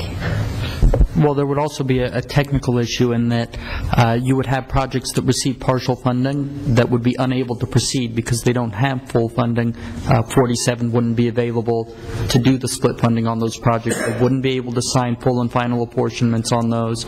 So you may have some issue with doing that as well. It could delay getting those projects. I'm saying use the funding for its purpose, and that was, I mean, if it's a 47, that it's only what's an LCP? It's probably 1% of the project cost. So use it for the 1%, and the remainder is 1D. Now, I understand that may cause problems, but I thought, well, let's investigate that. If it's too problematic, then they make the Solomon choice. Correct. And I understand your concern. My understanding is there's only $4.6 million in 47 still available. When we apportioned, it showed, when we went down the list in April, we ended right before Baldwin Park, and I thought the list said $8 million was remaining. I think 415. Oh, okay. Thank you. Am I reading it wrong? 55 has 10%. Okay. I was going to ask you just to clarify the projects that we currently have announced, whether they're split funding, and then if they can receive some of that money. Currently, there is an option that the district that is split funded can move forward if they choose to, but they are taking a risk because once they receive money, their 18-month time clock does start. Then you're taking a gamble that you may not get that second piece that's on the unfunded list. Depending on the amount, it's a district choice.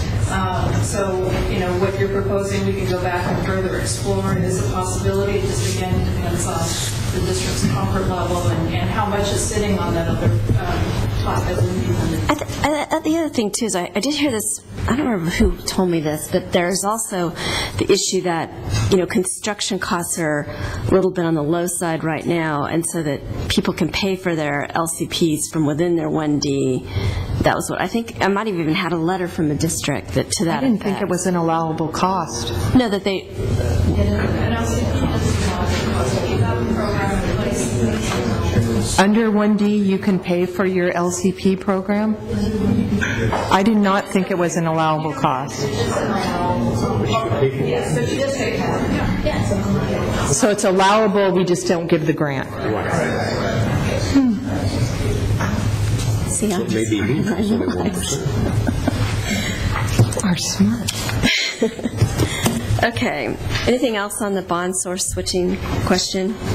Reimbursement. Just the one thing before you move on, depending on how the board views this, if we do allow bond source switching, just to have the district that does go from 47 to 1D acknowledge it or do something in writing, and just remind them that it's an allowable expense that they can pay for out of 1D, but they're giving up the possibility for a grant if it's not available that you can do the split funding.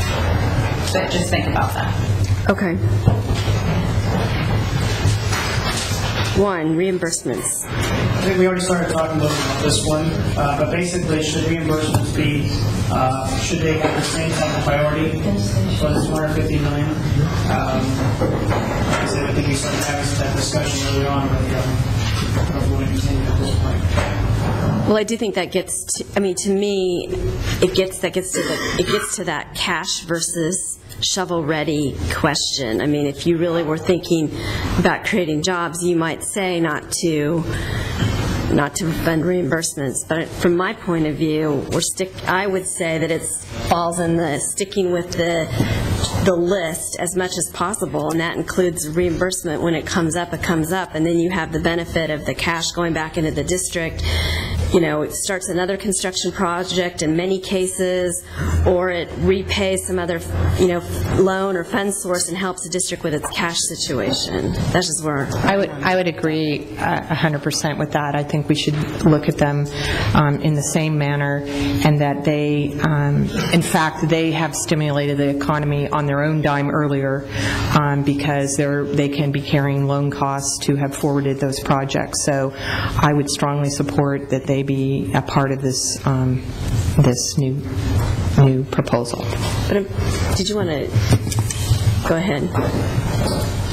Ted Rossi, Corona Overview by School District. Just want to tell you how that works. Right now, for our district specifically, we have a $30 million high school project that we have 2 apportionments on the list to receive money for. We fully funded that, and that's about 50% done. We have a $20 million another high school improvement project that we also have 2 apportionments to be reimbursed for. We have a $30 million elementary school that's still working its way through CDE. Everyone's doing the best they can to get through. We fully funded that. Upon receipt of whatever funding, we have 4 projects that are currently out to bid. Those projects will either go forward or not go forward, depending on when we receive those funding. That's another $30 million between 4 smaller elementary school projects. So for us, the reimbursements are key.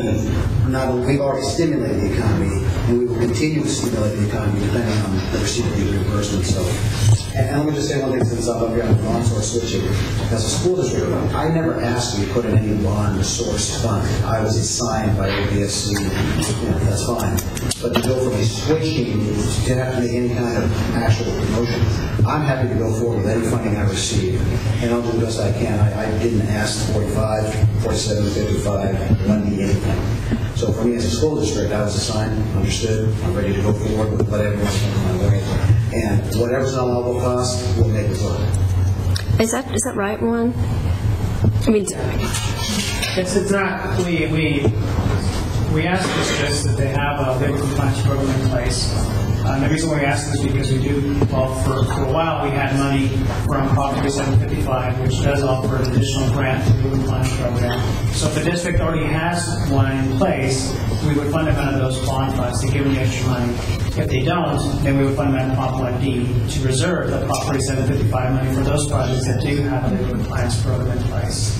So no matter what, because of the fund balances you just said, we're going to start running into this where we're mostly going to have 1D remaining, and every people are, if they want to get their programs funded anyway, are going to not get the grant for the LCP, practically. Very high likelihood. And from a school district standpoint, we understood that a while ago.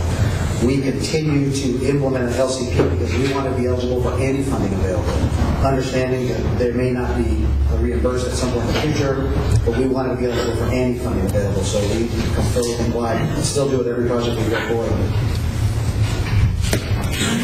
Go ahead. Hi, Joe Gibson, St. Anthony Unified School District. Just a couple of points. We're doing LCP as well. We're Prop 1D. On the equitable issue, we have $57 million on the list. We have 5 projects, ORG projects. 2 of those we started already, and we would use a reimbursement for emergency repair program projects because we're not getting those funds. And we're already doing $30 million out of our bond emergency repair program projects, and without maintenance funds and other funds coming into the district, our expectation would be, the reimbursement would come through. Now, if the board decided that, hey, if you use those for other shovel-ready projects, you want to move up some of our modernizations, we could take that too. We'd like that, but we would, our district would definitely support reimbursement as well.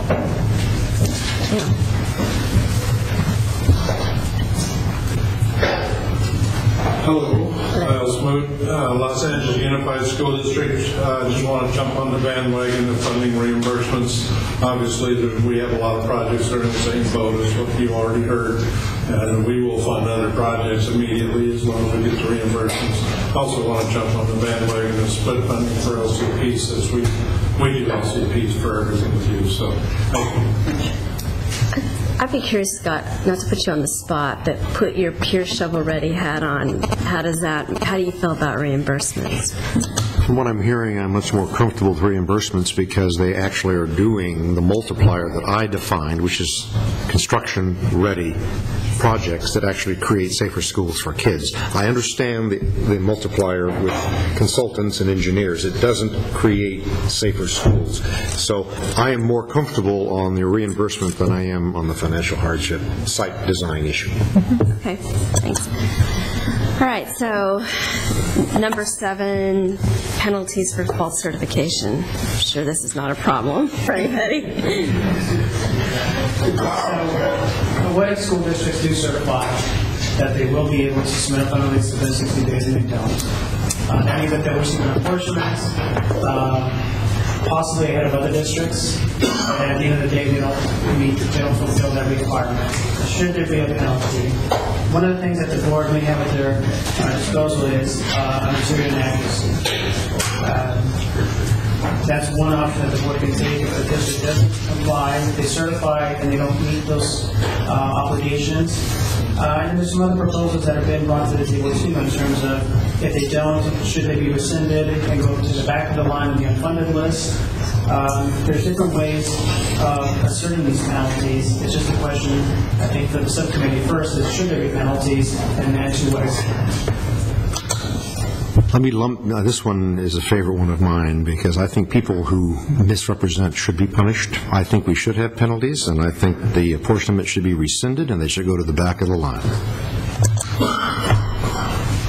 I think what school districts would make them comfortable is if they knew the rules so that it wasn't open for determination. I think with this $415 million, if, for example, taking Scott's, what he said, that if districts knew in applying for this program that if they certified that they would come in and get the fund release within whether 60, 90 days and that they didn't, the board would automatically know that because OPSC could do that and it could be an administrative trigger that it would just be a rescission of those apportionment of funds and then they go back up the line for the unfunded list and any money left if it was oversubscribed would then come to the board to fund the next ones in line.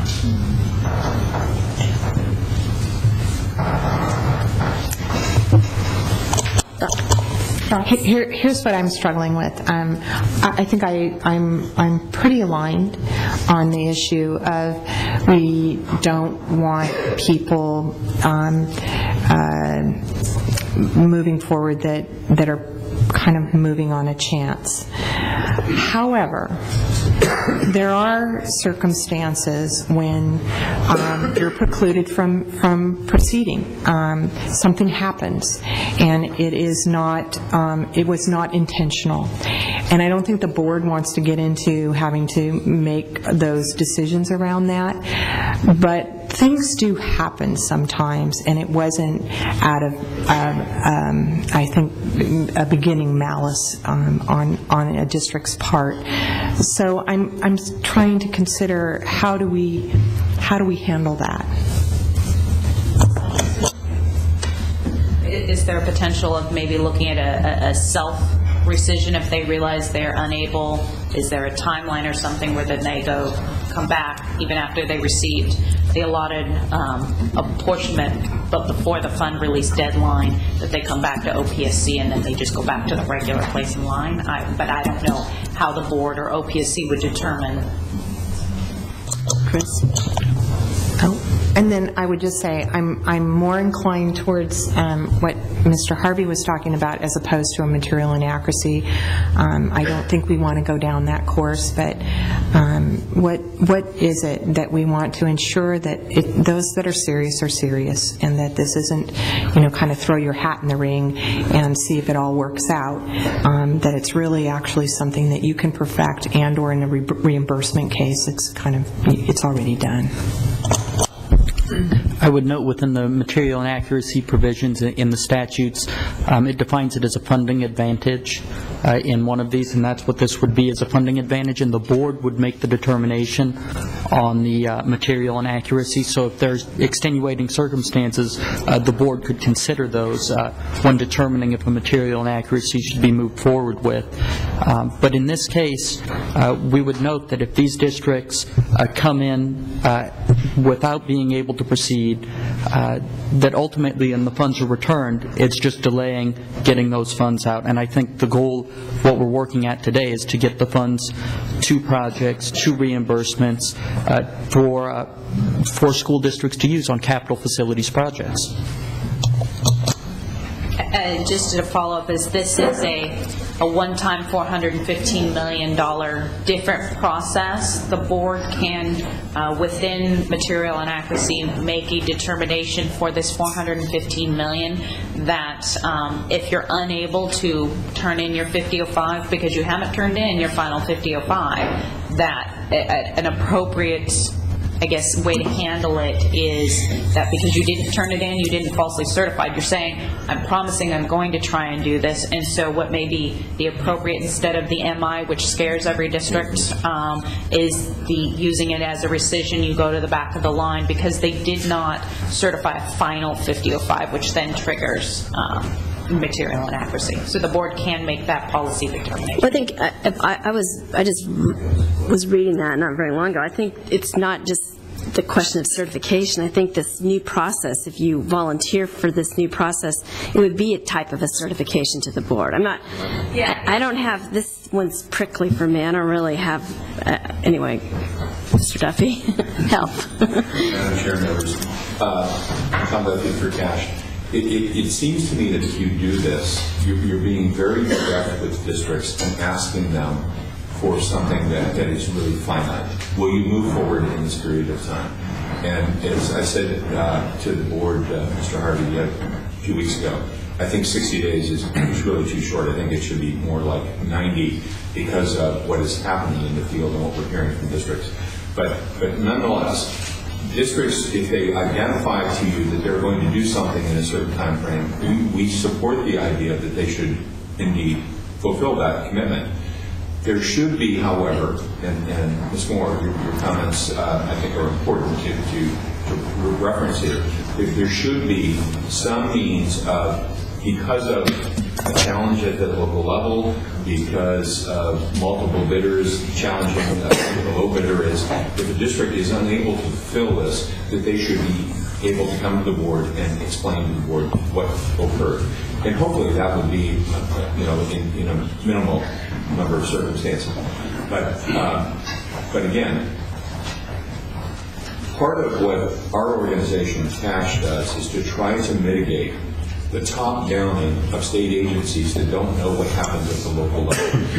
And at the local level today, there is great angst.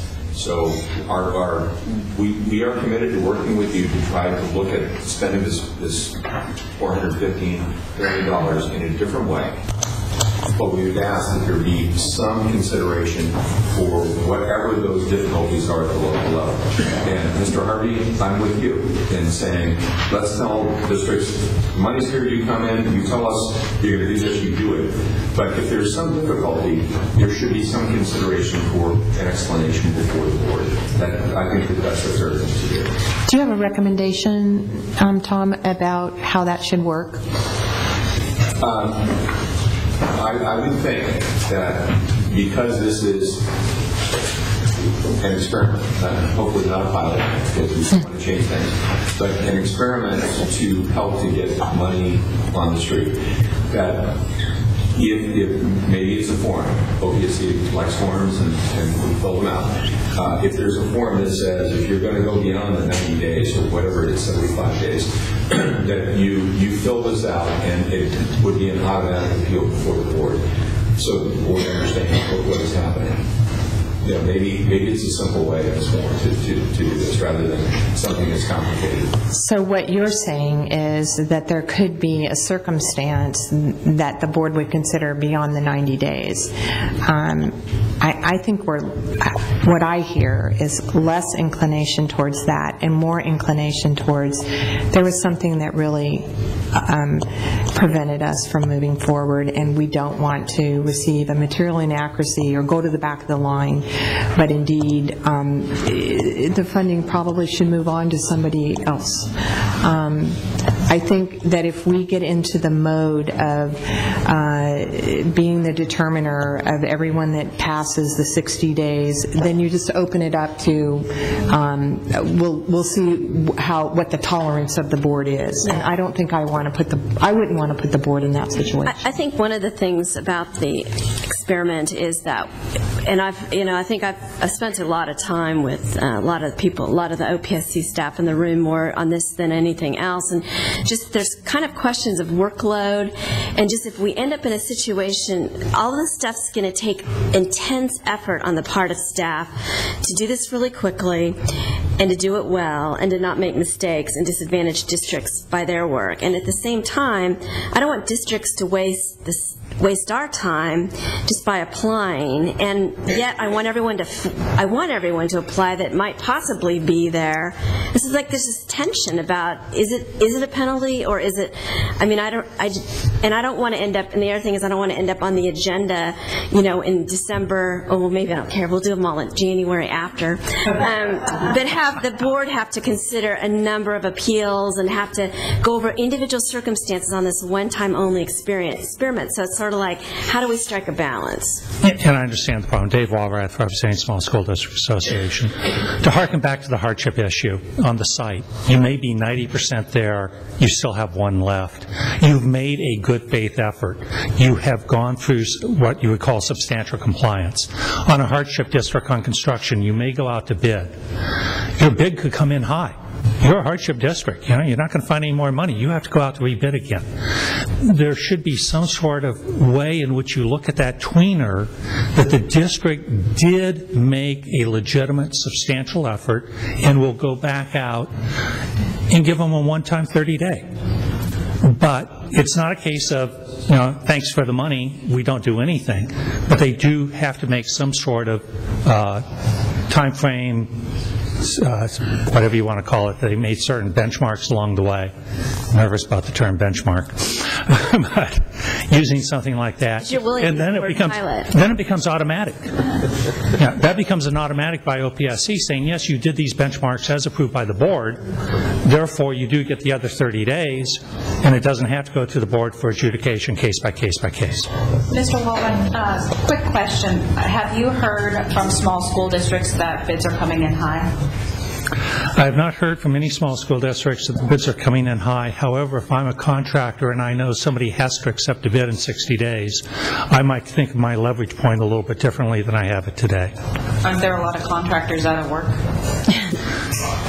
You have to find out who still has bonding authority, who can get subs. You may not be able to find all the subs you need. It is not quite that simple.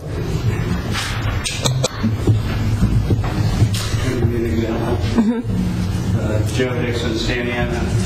We advertised for an emergency repair program project for a new PA system at Santa Ana High School. And typically you spec in a certain type of public address system. We were challenged, and actually an injunction was filed in court to stop the bid opening. And so what that means is we have to go back to the board. I think that it goes through the whole process again. I think the way to solve it is, as Mr. Duffy said, just increase the time, and then you won't have OPSC being burdened with forms or whatever comes in, or the board. And 75 days should take care of it. 90 days would be great. 60 might be a little better, in our experience. Are you saying that in the case maybe of a bid protest, let's say, that's a pretty classic during the contract period, that you could solve that within 90 days? Or you said 75 actually, but...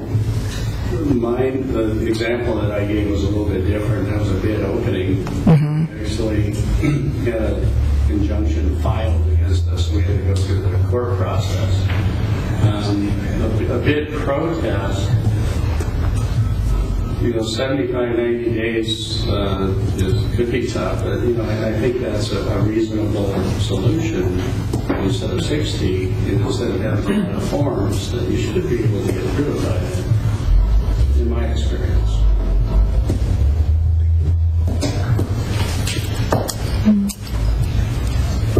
Any other thoughts on this? What? Number 8. Number 8. Okay, number 8, data collection and impact of this one-time only special significant event. The board did ask us to collect that and see if there's any districts that could have been harmed. So we do plan on, after this process is over, to do some sort of survey to some districts didn't apply and could have, but sort of evaluate the process and report back to the board. And all on the same note, not to jump into it right away, but the communication plan is really no different. I think staff does plan on sending out notifications or whatever we do to school districts, possibly a hard copy letter as well. We're even thinking about putting up sort of a training video online to explain this new process, because it does change the system that's been in place for over 10 years. And then we also have our folks to go out to the County Office of Education meetings and provide more outreach to notify everybody that a change has been made if the board decides to go with a different route. Okay, any comments on 8 or 9? In terms of the data collection, if we could also get data on reimbursements, what number of projects are reimbursements, what are projects that are going to be undertaken, construction ready. I think that might be useful data to know what percentage out there are reimbursements, what percentages are shovel-ready projects, since that data is not currently known. And why would that be helpful? Well, that would be helpful in just determining moving forward. We might be able to say, know what percentage is shovel-ready versus know what percentage is reimbursement. Yeah, I'd like to just on that point, I just think that's one of the things that we've had when we have these discussions internally about this program. We've had a hard time defining to be able to say categorically. I've had a hard time saying it to my boss, and then we've in turn had to discuss it with the state treasurer's office. It's what is the nature of our list, and it's something we don't know a lot about. And I think that's one valuable piece of information we'll just get out of this one-time experiment is what is on our list. I think Mr. Duffy's survey helped shed some light on that, and I think that we'll know more about what our list. I think in the future, as we, as if the PMIA does not return and the PMIB does not function the way it used to in this program, we're going to need to have know more specifically about our list. Just kind of a general comment. It doesn't necessarily apply to this one-time only experiment. So back to topic number 1, this question of regulations. We didn't really go through the timeline. I don't know if the subcommittee would like to walk through what the process would be. So this timeline, just the general process. If the board decides to take action at the May board, we would then propose to have a 30-day certification filing period. So that would mean that June 28th, that would be the end for districts to submit their certifications that they will be able to submit upon release within 60 or 90 days, whatever, after the apportionment. And then the OPSC review all these requests, and then we will plan on making apportionments at the August board. Now, typically we do the July board, but we would want to have just maybe a week longer to process all of these applications, these certifications.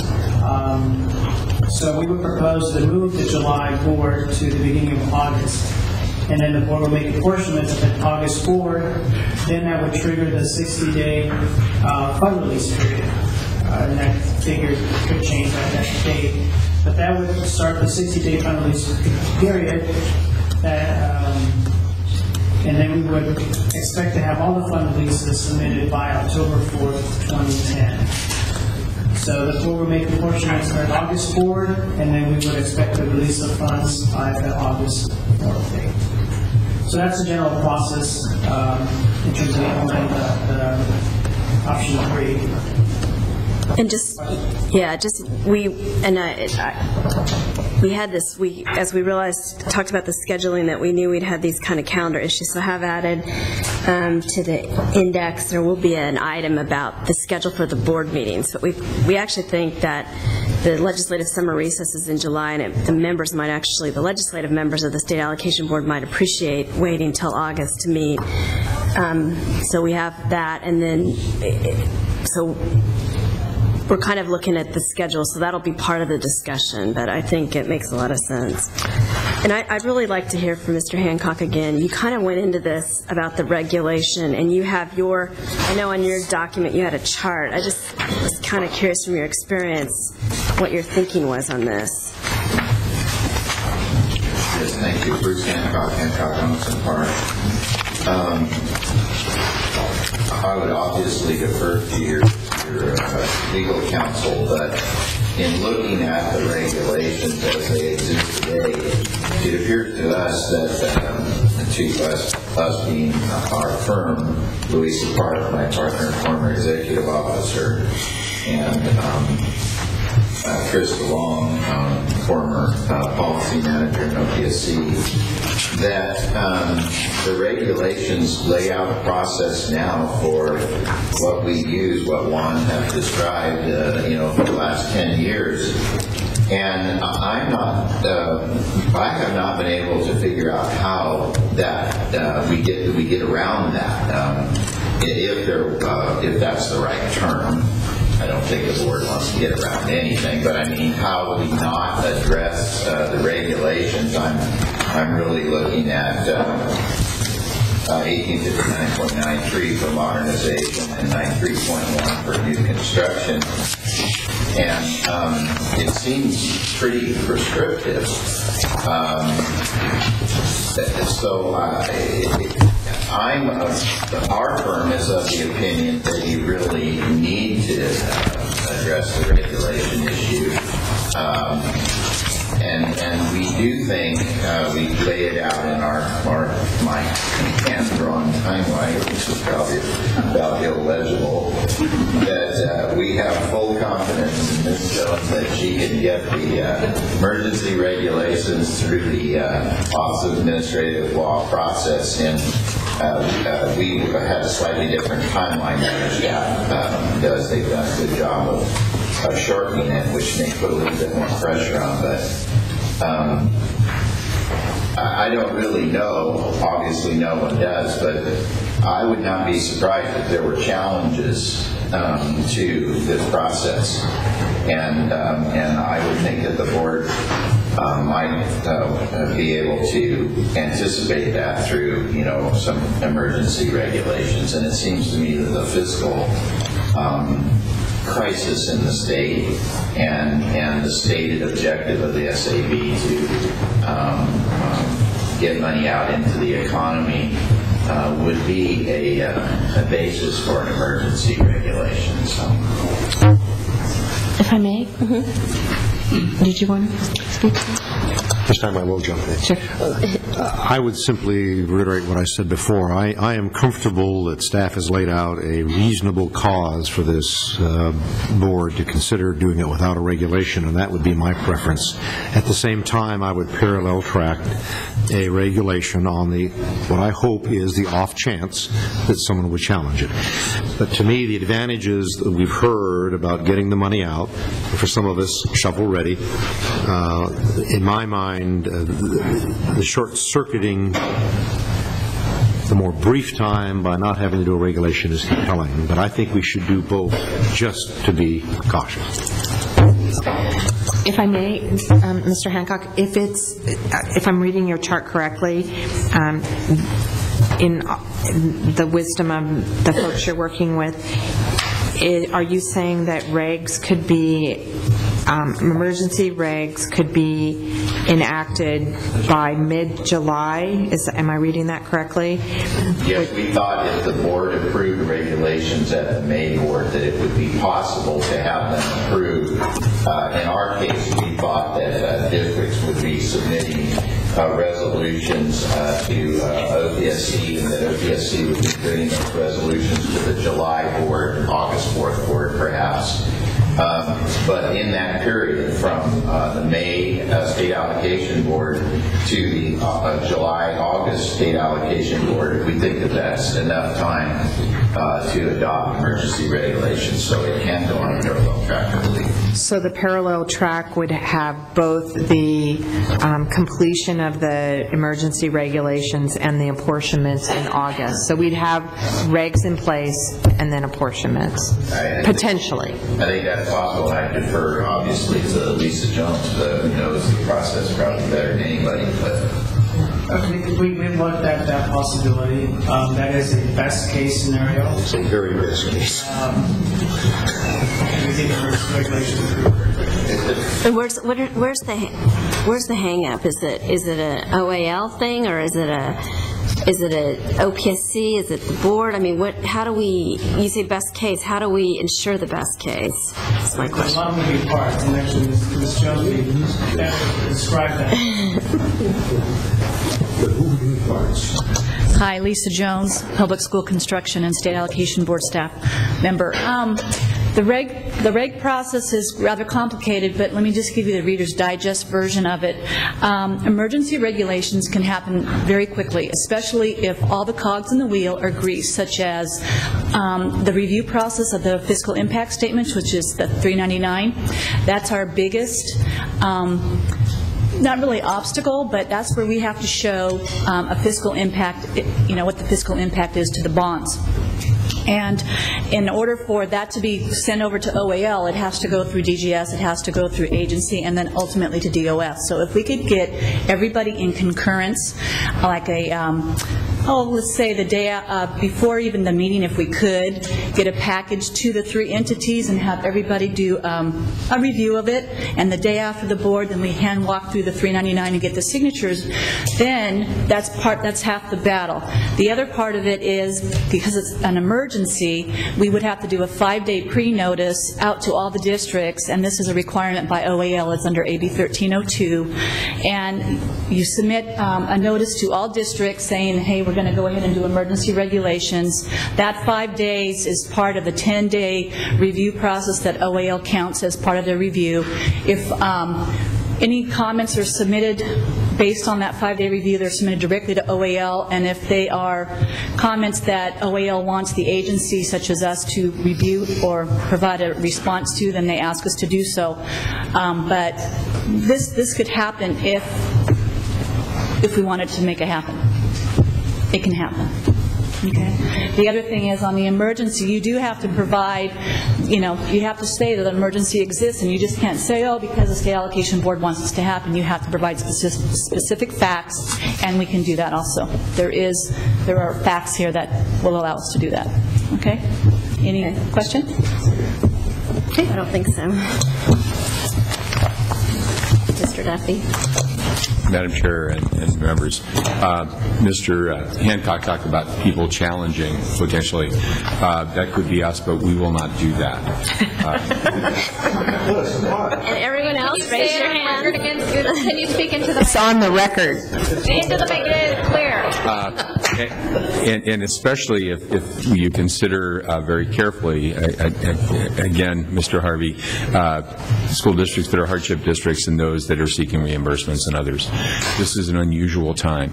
But let me note that last year, in December, well, more than a year ago, December 2008, when the freeze occurred, we spoke to the executive officer at that time and said, we will work with you when we propose emergency regulations to go to the board to keep the program working. And we supported that. The board took action, and it happened very quickly. And we believe that the board was very wise in doing what it did. So we are in support of what you're considering. We think that if you move forward with emergency regulations, have full confidence in Ms. Jones and how she works. She's been at this for, I don't know, she started when she was about 9, so I think it was about 30 years ago. But we think you can do this, so we would ask you to move forward. And again, we are stepping way out of the realm where we normally are, saying date order.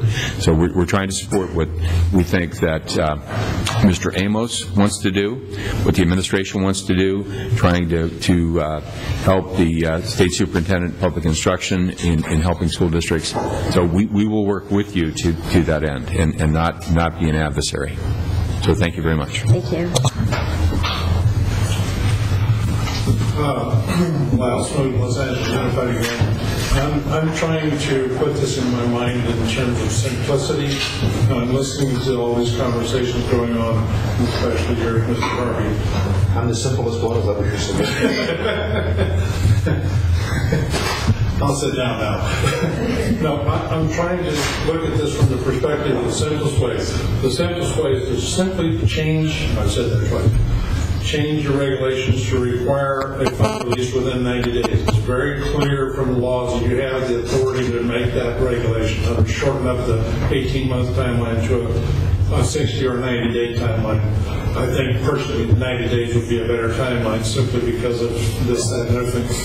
Districts should then be given the opportunity, rather than certifying that they will file a fund release, just to ask for or not ask for an apportionment at whatever board you're going to make these apportionments. I can tell you, if you're a district and you're given an opportunity to ask for an apportionment and you know that if you don't make the 60-day timeline that is now a regulation, you're going to be rescinded, your apportionment is going to be rescinded. You don't need to worry about a material inaccuracy. That simple action of being rescinded at the end of a 60-day timeline, going to the end of the line, is going to be more than enough impetus, if you will, for a district to ask for a delay in the apportionment rather than a certification of a fund release. And then amongst other things, it also accomplishes an objective that Mr. Hancock was talking about. It reduces the opportunity for anyone to come forward and say, you don't have the authority to say that a fund release certification is a requirement for an apportionment. You do clearly have the authority to say that the apportionment will be rescinded if you don't file within 60 days. I just think it's a simpler way to go. It doesn't put districts in that situation. But let me ask you this: does that really control behavior from the standpoint, if we're talking here right now with our last $414 million that we have cash lying around, we may or may not be able to sell bonds in the fall, we may or may not get more cash into the program. Wouldn't you as a district just roll the dice, say you're going to participate in this program, see if you can get your act together and do it, and then so what if you get rescinded and go to the bottom of the line? There's not any more cash left anyway. There's a lot of issues that come about from a rescission of an apportionment, not the least of which is your appraisals are now out of date. You have to reappraise it. Property values are going down. You're going to risk getting less dollars, maybe a lot less, if you allow the apportionment to be rescinded. Almost everything, if you're a Prop 55 and you got an LCP, you may be risking not being funded out of 1D or a future bond without that. I think there's a lot of risks that the district does, not to say the least of which is when it comes to land in our community, you ask for an apportionment, you couldn't satisfy a fund release requirement, you're going to have local pressures that are, I don't think a school district would ask for an apportionment if they weren't pretty darn certain they could do it. And it takes away that problem of material inaccuracy. I think it's just, a way to get more people. That's a good question because I'm confused. Mr. Smith. Yeah. I'm a little confused. So you're saying the process being proposed right now is a 30-day period to come in and say, I'm going to ask for the fund release. You're saying what vis-a-vis that? Instead of saying, I will ask for fund release, just say, given the conditions of a 60 or 90-day limitation on filing a fund release, I'm asking for a deferral of my apportionment or asking for it to go forward for an apportionment. It's a different thing than a certification that you will file. And I think under the law, you have the clear ability to say fund release must be submitted within 60 to 90 days, whatever number you choose, of an apportionment. I think it's less clear that you have the authority to say that an apportionment is subject to a certification. How do we create the list of, with the 30 days right now, we create the known universe of who would want to participate, and we know whether we're oversubscribed or not, and we know where we are vis-a-vis our list or not. Are you saying that go from May to August and just open it up? Submit a fund release. They would have to submit the same kind of a document, except that it is a document saying, I want an apportionment under the conditions of a 60-day fund release, rather than saying, I certify I will submit a fund release as a condition of apportionment. I'm not sure. So you're saying still have the 30-day period. Yes. The document is different in that it is the request for the fund release with the conditions. It's a request for an apportionment subject to the condition of a 60-day timeline on a fund release. And so instead of then 60 days from them having to submit within that period, you've already submitted for the fund release? I'm totally confused. From the date of the apportionment, you understand that you're going to have, you better submit your fund release within 60 days or your apportionment is rescinded. That action creates a lot of problems for the district. It's really, okay, so right now the way we've kind of been writing this up is we've been saying that you're going to, in the 30-day period, you're going to submit a district resolution or something certifying that you will file your 5005 within 60 days. What you're suggesting is that I just say, I'm going to ask for an apportionment, and then I know that that apportionment is subject to doing it in 60 days. That's correct. And that really makes a difference. Why again? I think I understand, but explain it to me one more time. Well, there are two reasons. Number one is it takes away the problem of material inaccuracy, I believe. The second thing is I think you have more justification under the law to say you have a 60-day timeline and a requirement of a district to say that they understand that requirement than you do to say, as a condition of apportionment, you have to certify you will submit a fund. Okay, so then at the end of 60 days, we have a bunch of rescissions. Let's just hypothetically, let's say there are some. Then so they get when you get a rescission, you automatically go to the bottom of the line, right. And then what else? My train of thought. So would you contemplate that these districts would come in and say to the board, well, if I just had 30 more days or I had more time, I mean, would we end up in a situation where we would have a stack of appeals on our agenda? I'm not visualizing you have any more appeals that way than you will under the way you're going. In fact, I'm visualizing fewer. Talk to me about material inaccuracy. You said that eliminates the issue. So if you didn't come in within the 60-day period, you're materially inaccurate, are you saying? Well, if you file a certification saying I will file a fund release within 60 days of the apportionment, and then you don't make it, you've technically crossed the line of material inaccuracy. If you just file a document saying I would like to have an apportionment, I understand it's subject to a 60-day rescission, I don't think you have no material inaccuracy because you haven't made a certification. And the 60-day rescission is the project no longer has status. Right. I mean, 60 days is rescinded. I mean, you're going to have appeals, I think, regardless which way you go. I believe you'll have fewer appeals without the material inaccuracy issue. Just to follow up as Lyle's going along the process, if it is potentially a simple reg change, you can lay out the process of a district can submit, please consider me as part of the list. I would like to play in the list. And they know that what the reg change would be is you could say specifically for the $415 million for the financial, that the following regulation applies, that whether it's 60 or 90 days, you will submit your full 5005, and failure to submit 60, 90 days, whatever the board decides, shall result in a rescission and going to the back of the line, and the board can even say there shall be no appeal process to this. And wouldn't a rescission, the potential of a rescission in this scenario is that there's no bond funds left? Correct. They just go to the back of the line and... But we could be beyond authority at that point. Right. I mean, we'd be simply out of bonding authority. We may be back to that other kind of unfunded list. That's right. My only concern... I wasn't asking you to make apportionments for more money than you have. So if you got this But if you go to the back of the line, Lyle, depending upon when you go to the back of the line, we might be beyond the authority of our bond funds. I mean, there's projections of when our authority is going to run out. That's right. So it could, and I've heard it as much as early as July. So if you were rescinded after July, you could be at the back of the line that is for a future bond.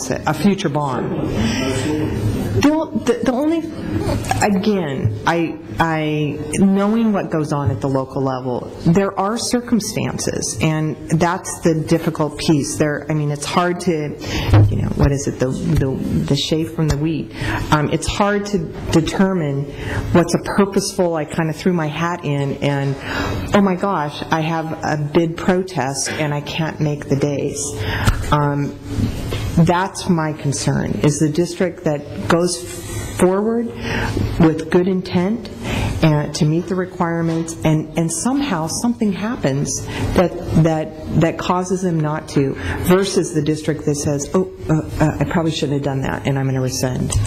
Yeah, I actually think I think there could be districts that that really fully intend to comply and want to do this and think they're ready, and something goes wrong, like there was the eminent domain situation or any number of things, and there's part of me that doesn't feel like having those people penalized, but at the same time I want them to get out of line at some point so that other people can take advantage of it.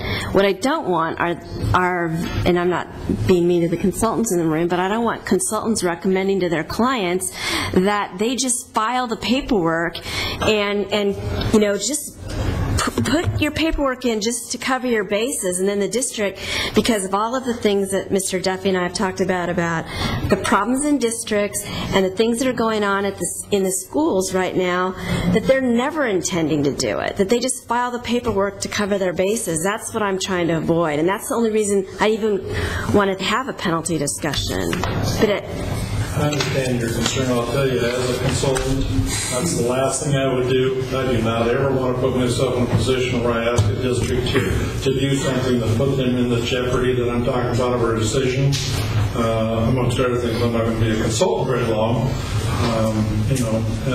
But I think there are other fronts. As far as the issue of not quite making it, the double bidding, etc., you're going to have to address that in a regulation. Either way you go, you're going to have to say yes or no. The 60 days can be extended under some set of circumstances. Otherwise, you have the same issue either way you go. I'm just talking about simplicity and less opportunity to have a legal challenge.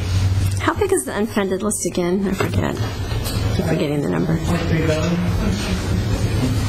I just keep, my gut tells me, maybe I'm wrong, but my gut tells me we're going to have more than 415 million in applications for this. I think so. Is that right? I would think so. Well, I actually saw some shaking. I saw yeses and no's.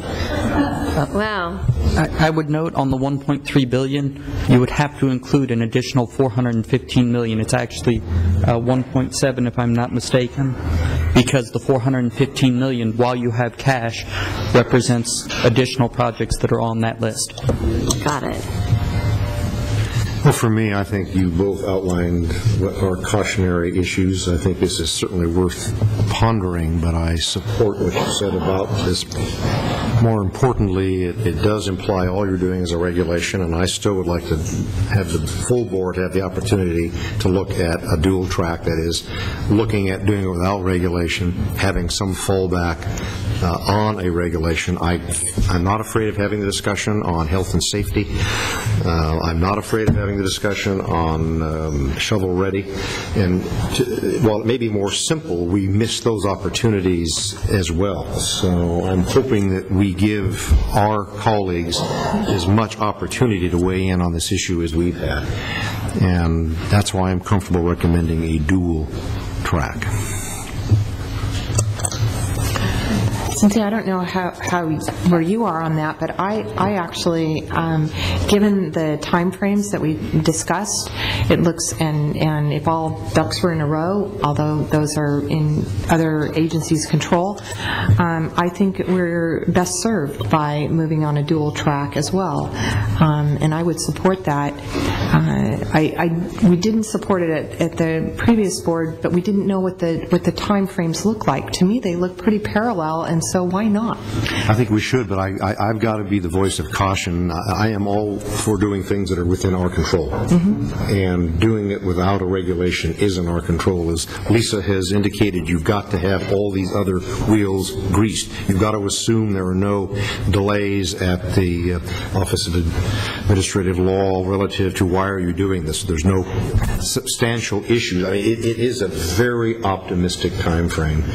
And I'm willing to say we can do it, but again, I think if we are interested in expeditiously moving the money out and doing it in a fair way, you serve the board by letting them dual track.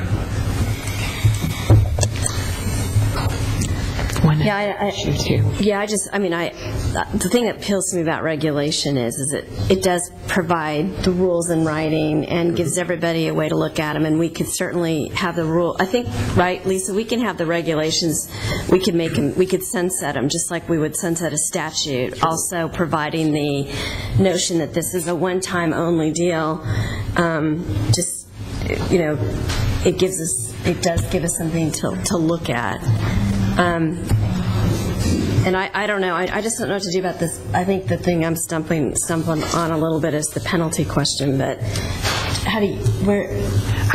I'm stumbling as well. I think the policy objective is that we want legitimate projects to move forward, and we want districts to consider it thoughtfully and seriously and enter into this program when they're very sure that they're going to move forward. So how do you provide the incentive for that, or the disincentive to do the opposite of that? That's where I am. I'm a little concerned about material inaccuracy, and I'm concerned a little bit about things do happen at the local level, and we ought to be cognizant of that and not overly penalize that, yet keep within that first time frame. So I'm struggling with it as well. And if someone has a good idea around it.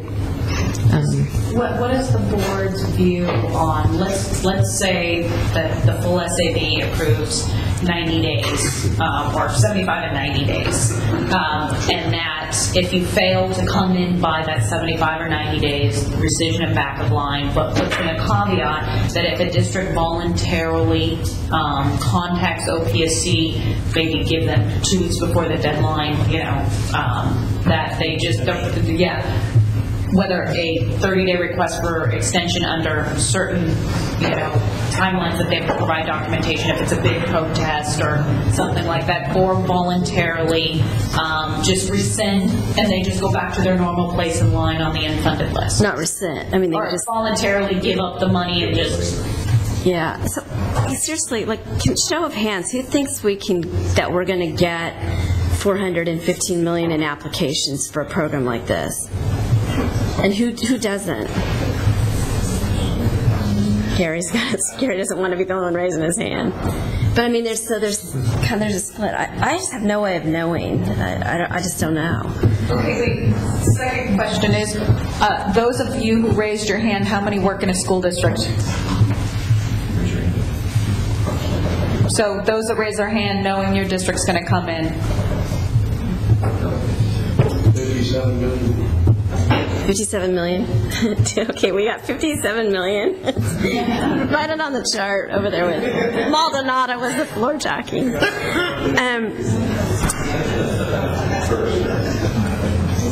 Okay, well, I like the rescission thing appeals to me from the standpoint that it's a pretty tough circumstance, particularly if you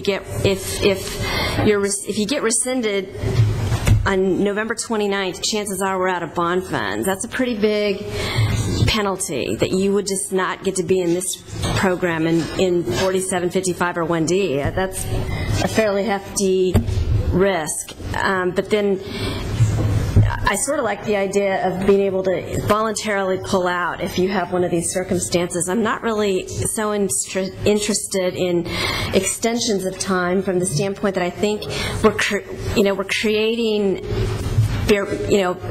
bureaucratic things we need to do, and not that there's anything wrong with that, but we have I just think we should try to avoid that. So then we have to hit that sweet spot. Is it 60? Is it 75? Is it 90? And I was trying to think, I don't know how this would work exactly. Is there a way to maybe do 2 rounds? I don't know if that would work. I don't know. To do everybody on the same track and have regular projects that are not financial facility or small school district. So the regular have 75 days, maybe they have 90 or 105, but they still get a portion at the same board meeting. But how do we know that? I think that can't LAUSD have the same issue as Shandon Unified? I mean, isn't things that can happen with these contracts happen in the big districts just as much as the small districts, doesn't it? But that's where the increase in time, as Mr. Dixon indicated, that if it was for regular, if it was 75 or 90 days, that generally takes care of a lot of the bid and code tests and would still allow them time to come in and voluntarily say, hey, we're not going to make the timeline and jump out of line. I, as one board member, would support extension to 90 days. I think 60 is very tight to both bid, go to your board, align your contract, and bring it all home, so to speak. I think 90 is a more doable time frame, and I'm more with you, Cynthia, in treating all districts the same. I don't want different timelines for different districts. I also think it's administratively kind of tough for staff to administer. So I'm more inclined to extend the time frame for all, and then let it take its course. I'm 75. Can I go for 80? No, just kidding. So, are there any other additional comments? Did we raise any issues that people would like to discuss? I just have one. I'm not wanting to prolong it, but as a big, go ahead. I was just going to say on facility hardship, one of the things I believe, and I don't know this, now that we decided to do regulations, we might be kind of toast in terms of the next agenda meeting, but I feel compelled to say that we need to have this facility hardship, the broader facility hardship discussion with the full board. I don't know if we can put that in the index and get it done in 10 days. Ms. Silverman's not here, but... My recommendation would be that we proceed forward without a change in facility hardship. I think we need the general discussion, and they're able to participate in the program in the same manner as everyone else. I think we know here that facility hardship would be at the top of the list per our current process when we apportion, put them on the list in date order. So we should just add that to our list of things to do, that we need that the broader facility hardship discussion at some point as it pertains to the unfunded list that will remain after this process. Anything else in facilities? Do we agree on that? That's fine. Okay. 3. On financial hardship. This will be 2-1. In the sense that... I think that I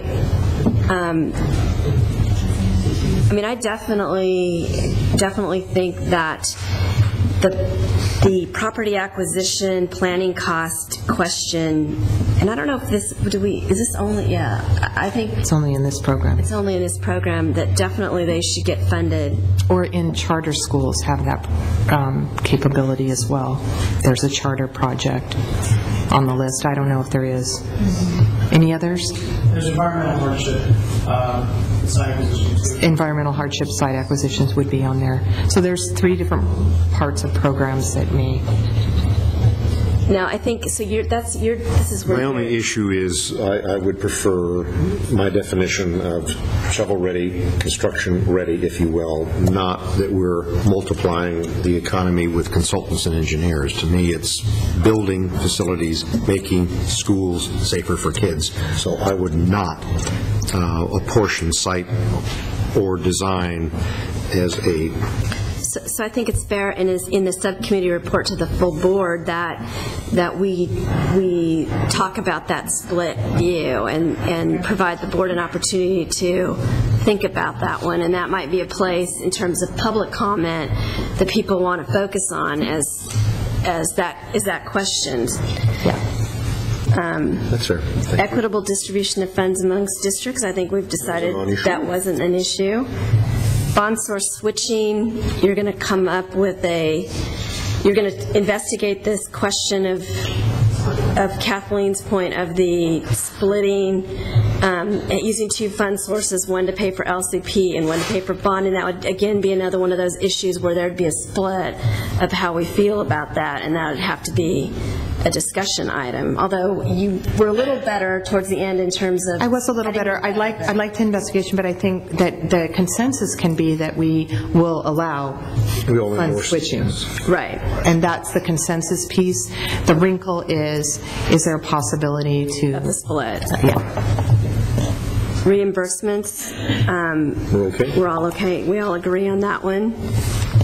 I think, so now to the thorny penalties for false certification, I think that I think we're good with going down Mr. Smoot's proposal of if we structure it as shortening this one time only, shortening that the 18 months to 90 days for this purpose only, then you have a rescission, and that's a pretty big penalty. I think we want a voluntary process. If you want to withdraw from this program without penalty, you could somehow, if that's possible. Well, that's fine for the regulation, but if we're proceeding on a dual track, we have to address it on the non-regulatory side as well. And my proposal would be if they don't submit that final document, they rescind and they go to the back of the line. So I think then we would probably be divided on that, and we should because what you described is different. Only because she's talking about a regulation. I support that in the regulation, but I don't see how you do what he wants to do. I think... Oh, no, I think you can write in if there's a voluntary, let's say you guys agree 90 days, if do a voluntary rescission, like you have to submit a voluntary rescission by day 60. If so, I have no problem with that. Your place in line. I have no problem with the voluntary rescission. I would say the voluntary rescission could go up even further. If we're doing it 90 days, I think we've landed on 90 days. Oh, 75. Why wouldn't anybody that wasn't going to make it voluntarily rescind? Otherwise, they'd go to the back of the line. You would just go to your place that you were in line before, not to the back of the line, but wherever you are on the outside. Right. So what I'm saying is anybody that's in danger of not making the 90 days, I mean, why wouldn't they volunteer? Unless they knew they weren't going to move forward with the project. Maybe I just created my nightmare system that... I think I did. I think I created my own problem. But that was why I was potentially suggesting like a less time, because you kind of know, you would know at day 60 whether you're going to make day 90. Now I got myself confused, because what I'm trying to get at is I think there could be these bad things that happen and that's not in your control, and I'm just trying to allow for that, but I'm not trying to create a system where everybody recommends to their clients that they file, just go ahead and file, and then you can pull it out at day 89. I didn't mean to create that. I realize I did. Third mistake, State Allocation Board. So somebody help me. Can you help me? Anybody?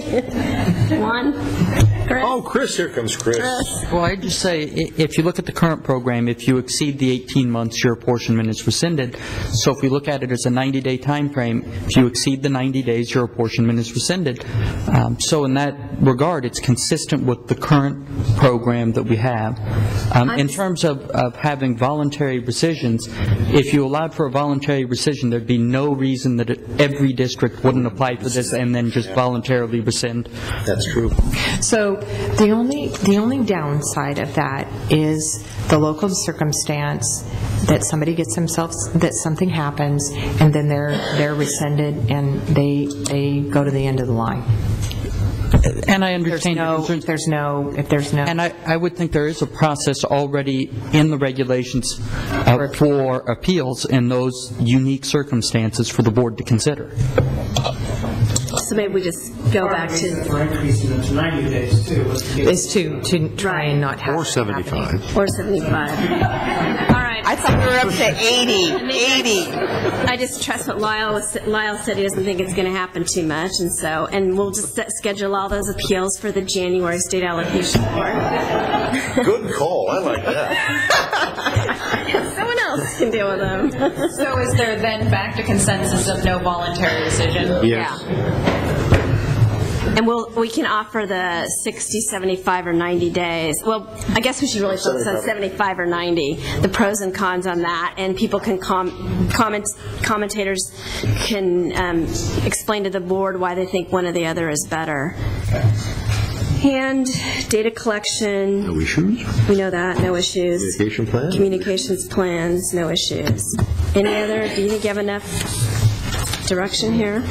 And then adoption of the time frame that is presented with the issue of 75, 90-day outside.